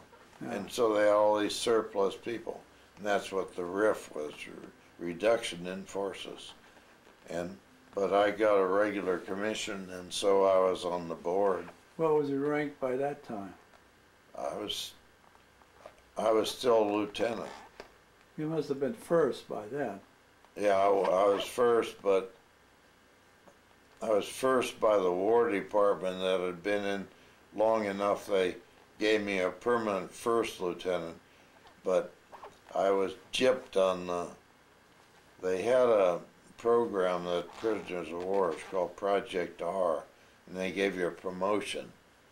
And it came up for me to get my promotion, and they said, well, you already got a promotion.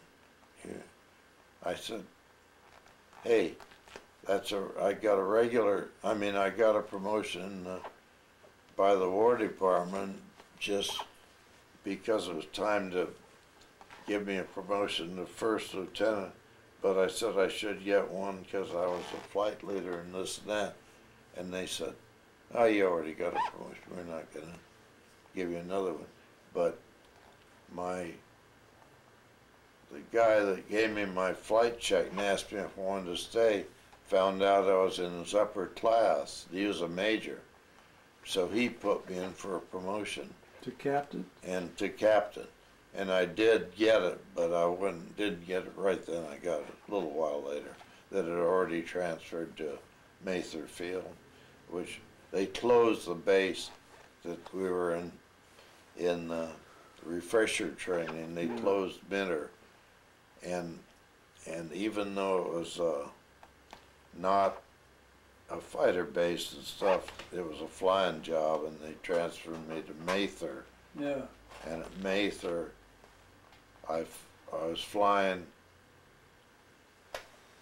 navigators training in B-25s and in radar navigation and radar guys.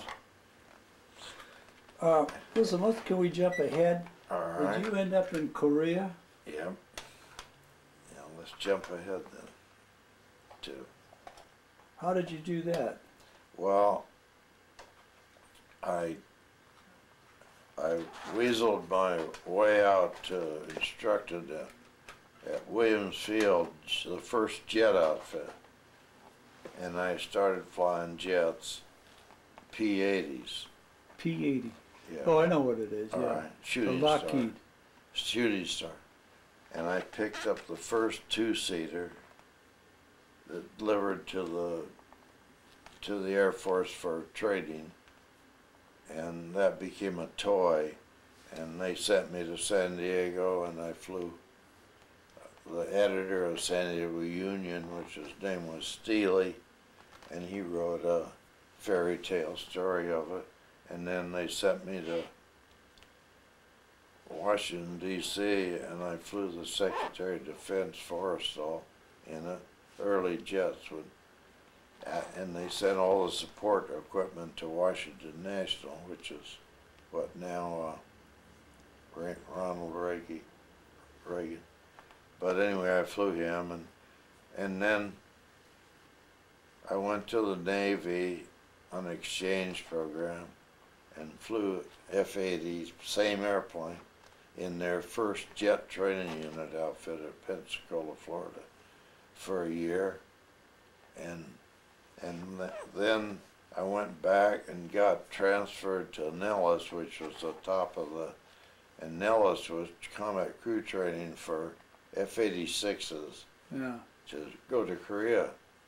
And I was operations officer in a squadron there and shooting gunnery every day and everything. And I was trying to correspond myself over to Korea, where all the MiGs were. And I finally got orders over there, and I was going to the 4th where all the MiG pilots were, and anyway, and on the way over, General Tacklin that I worked for before, Nellis, said that if you'll come to the 18th, which was, I'll give you the 67 Fighter Bomber Squadron, and he said, if you go to the 4th, you're going to be flying safety officer. And he said, right now they're talking about not about peace anyway, we're not allowed to go north. And so I told him that I'd go to he was really my great white father. I'd had him several times. Yeah.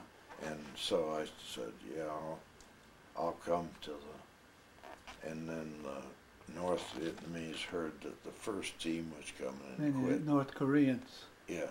North Korean. A different war. Yeah. You must have really liked flying then. Well,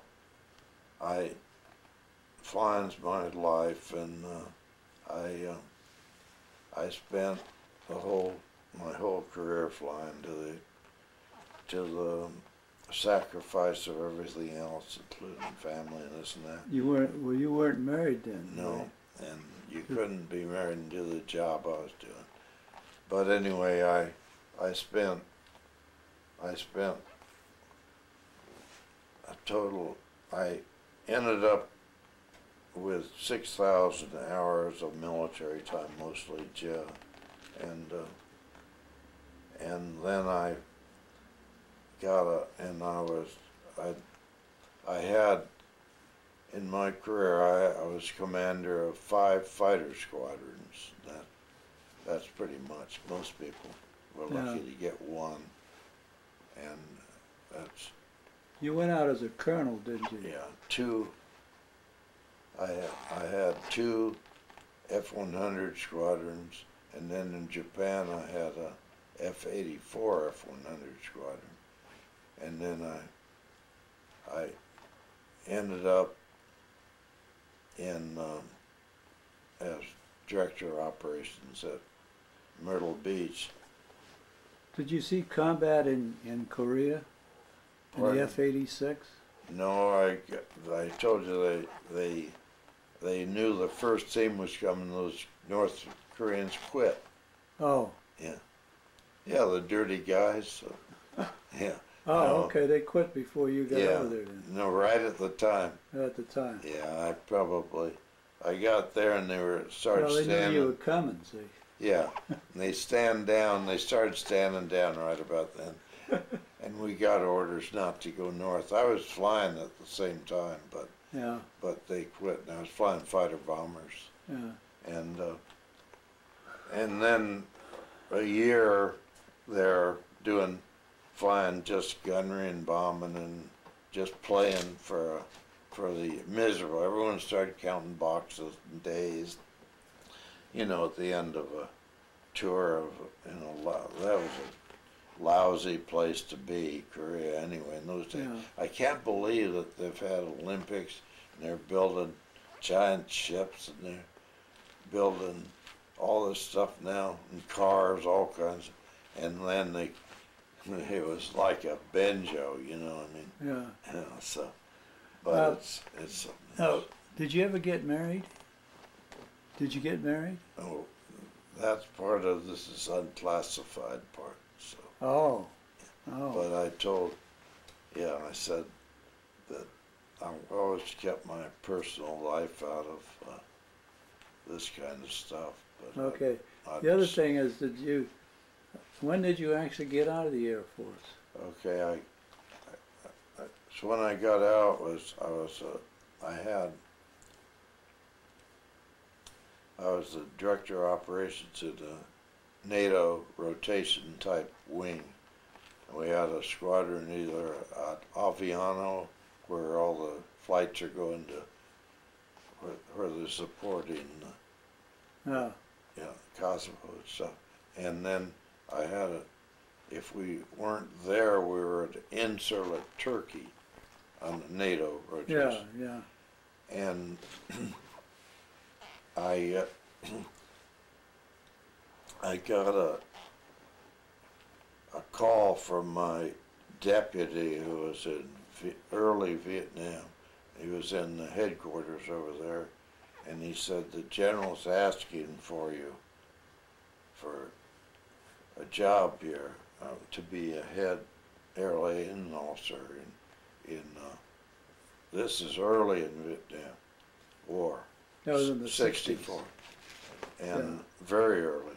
And he said, "It's if you can possibly get out of it, don't come, because it's a dead end job. It's you're fighting the army over missions and this and that, and it's not a flying job."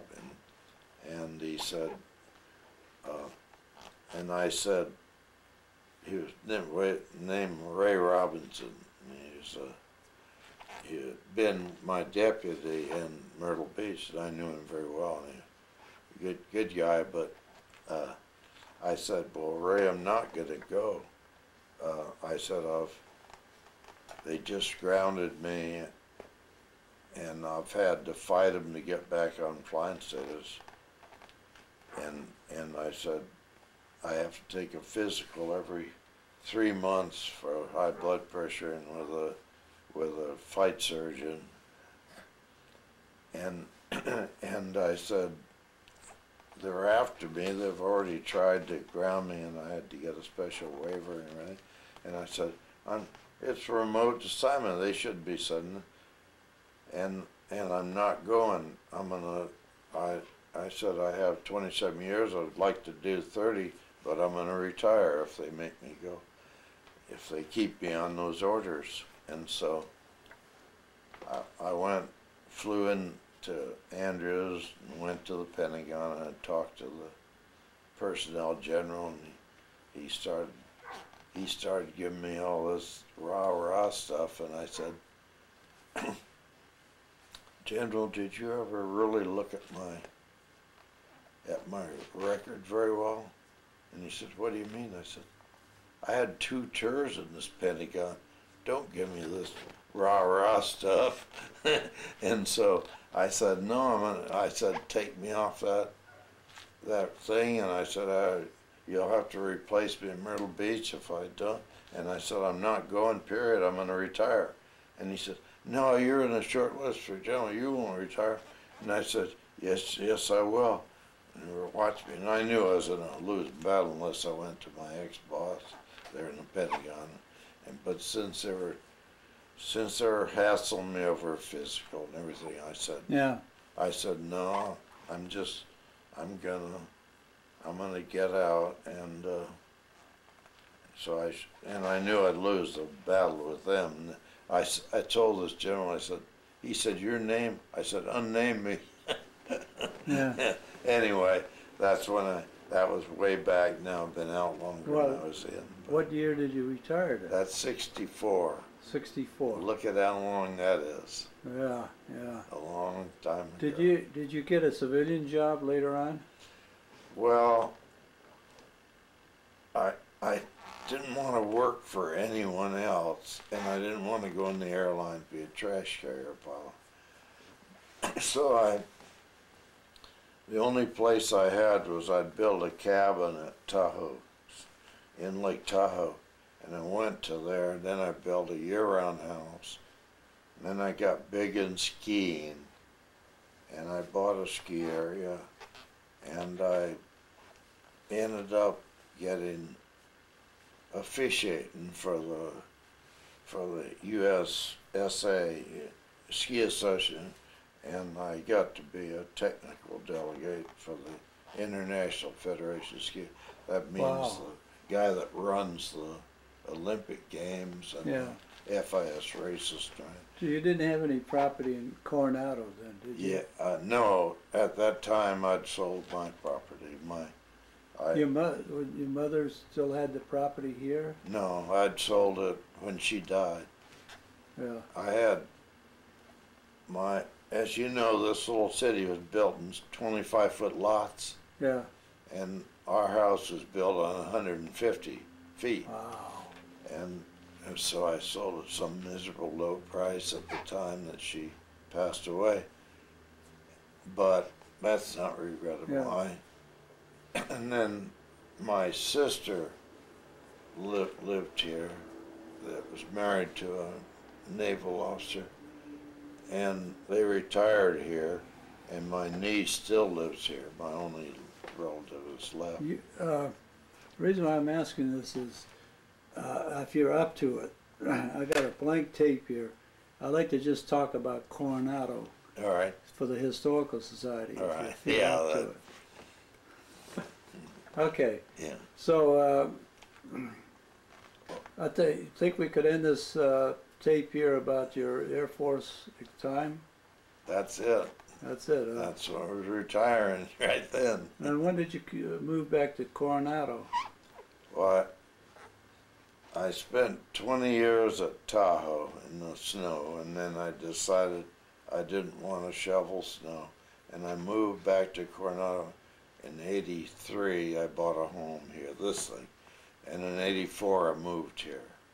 Yeah, And 337 337 Glorietta Place. Yeah, Not Charm- Glorietta, on the wrong side of the railroad tracks. Yeah, well, you're doing okay. Yeah, and So listen, thank you for this this part of the interview, and then on a cassette we'll sift over and do just talk Coronado, and that tape will go to this tape will go to the San Diego Historical Society. This one we could make a DVD and give it to the Aerospace Museum, and they probably won't do a thing with it, knowing them, what? because they've got big trouble up there. Yeah, I know they do. $500,000 worth. Yeah. But in spite of it, I have friends that know the guy, and they claim that the new guy that they're maligning is actually a pretty sharp guy, and I don't know. But I'm not in it. No. I don't know anything about it, but just 2 days ago, guys told me it's a pretty savvy guy, and he said, no, this guy, president guy that's now, he said that the money problem were not his fault. He inherited it. Yeah. And that he is sharp enough to be able to, do something about it. I mean, the previous, the one that just Yeah, that one quit. that's previous to this present guy Yeah, that's is the one that got him in deep doo-doo. yeah. And before that, it had been solvent. Yeah. But I've never spent much attention to. It's a pretty good air museum otherwise. I've been there, and that's it. Yeah. Yeah. Yeah, and the Marine one, and I've given them some memorabilia and stuff, but Yeah. that's about it. But it is goodness. They're very hard to make Now the Midway guy claims they're solvent and doing very well, and it's the most visited ship in the in the whole museum system, this and that. But Yeah. anyway. the Okay, music- thank you very much for everybody. Well, Wow. thanks for coming by. Now, he's driving my Model T around all the time. Yeah, I want to talk about that.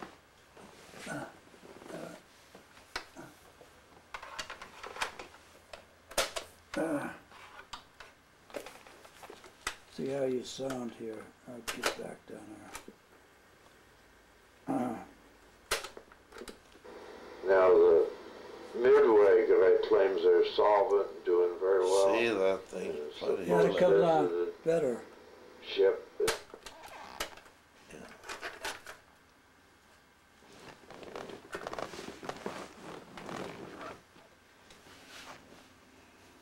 You want to take a head break? Go ahead, Bob. I'll get up in a minute. Was what squadron he flew in at the 12th Air Force. He flew in the 95th Squadron, 82nd Fighter Group out of North Africa in the 12th Air Force. And he flew these P-38 till he got shot down.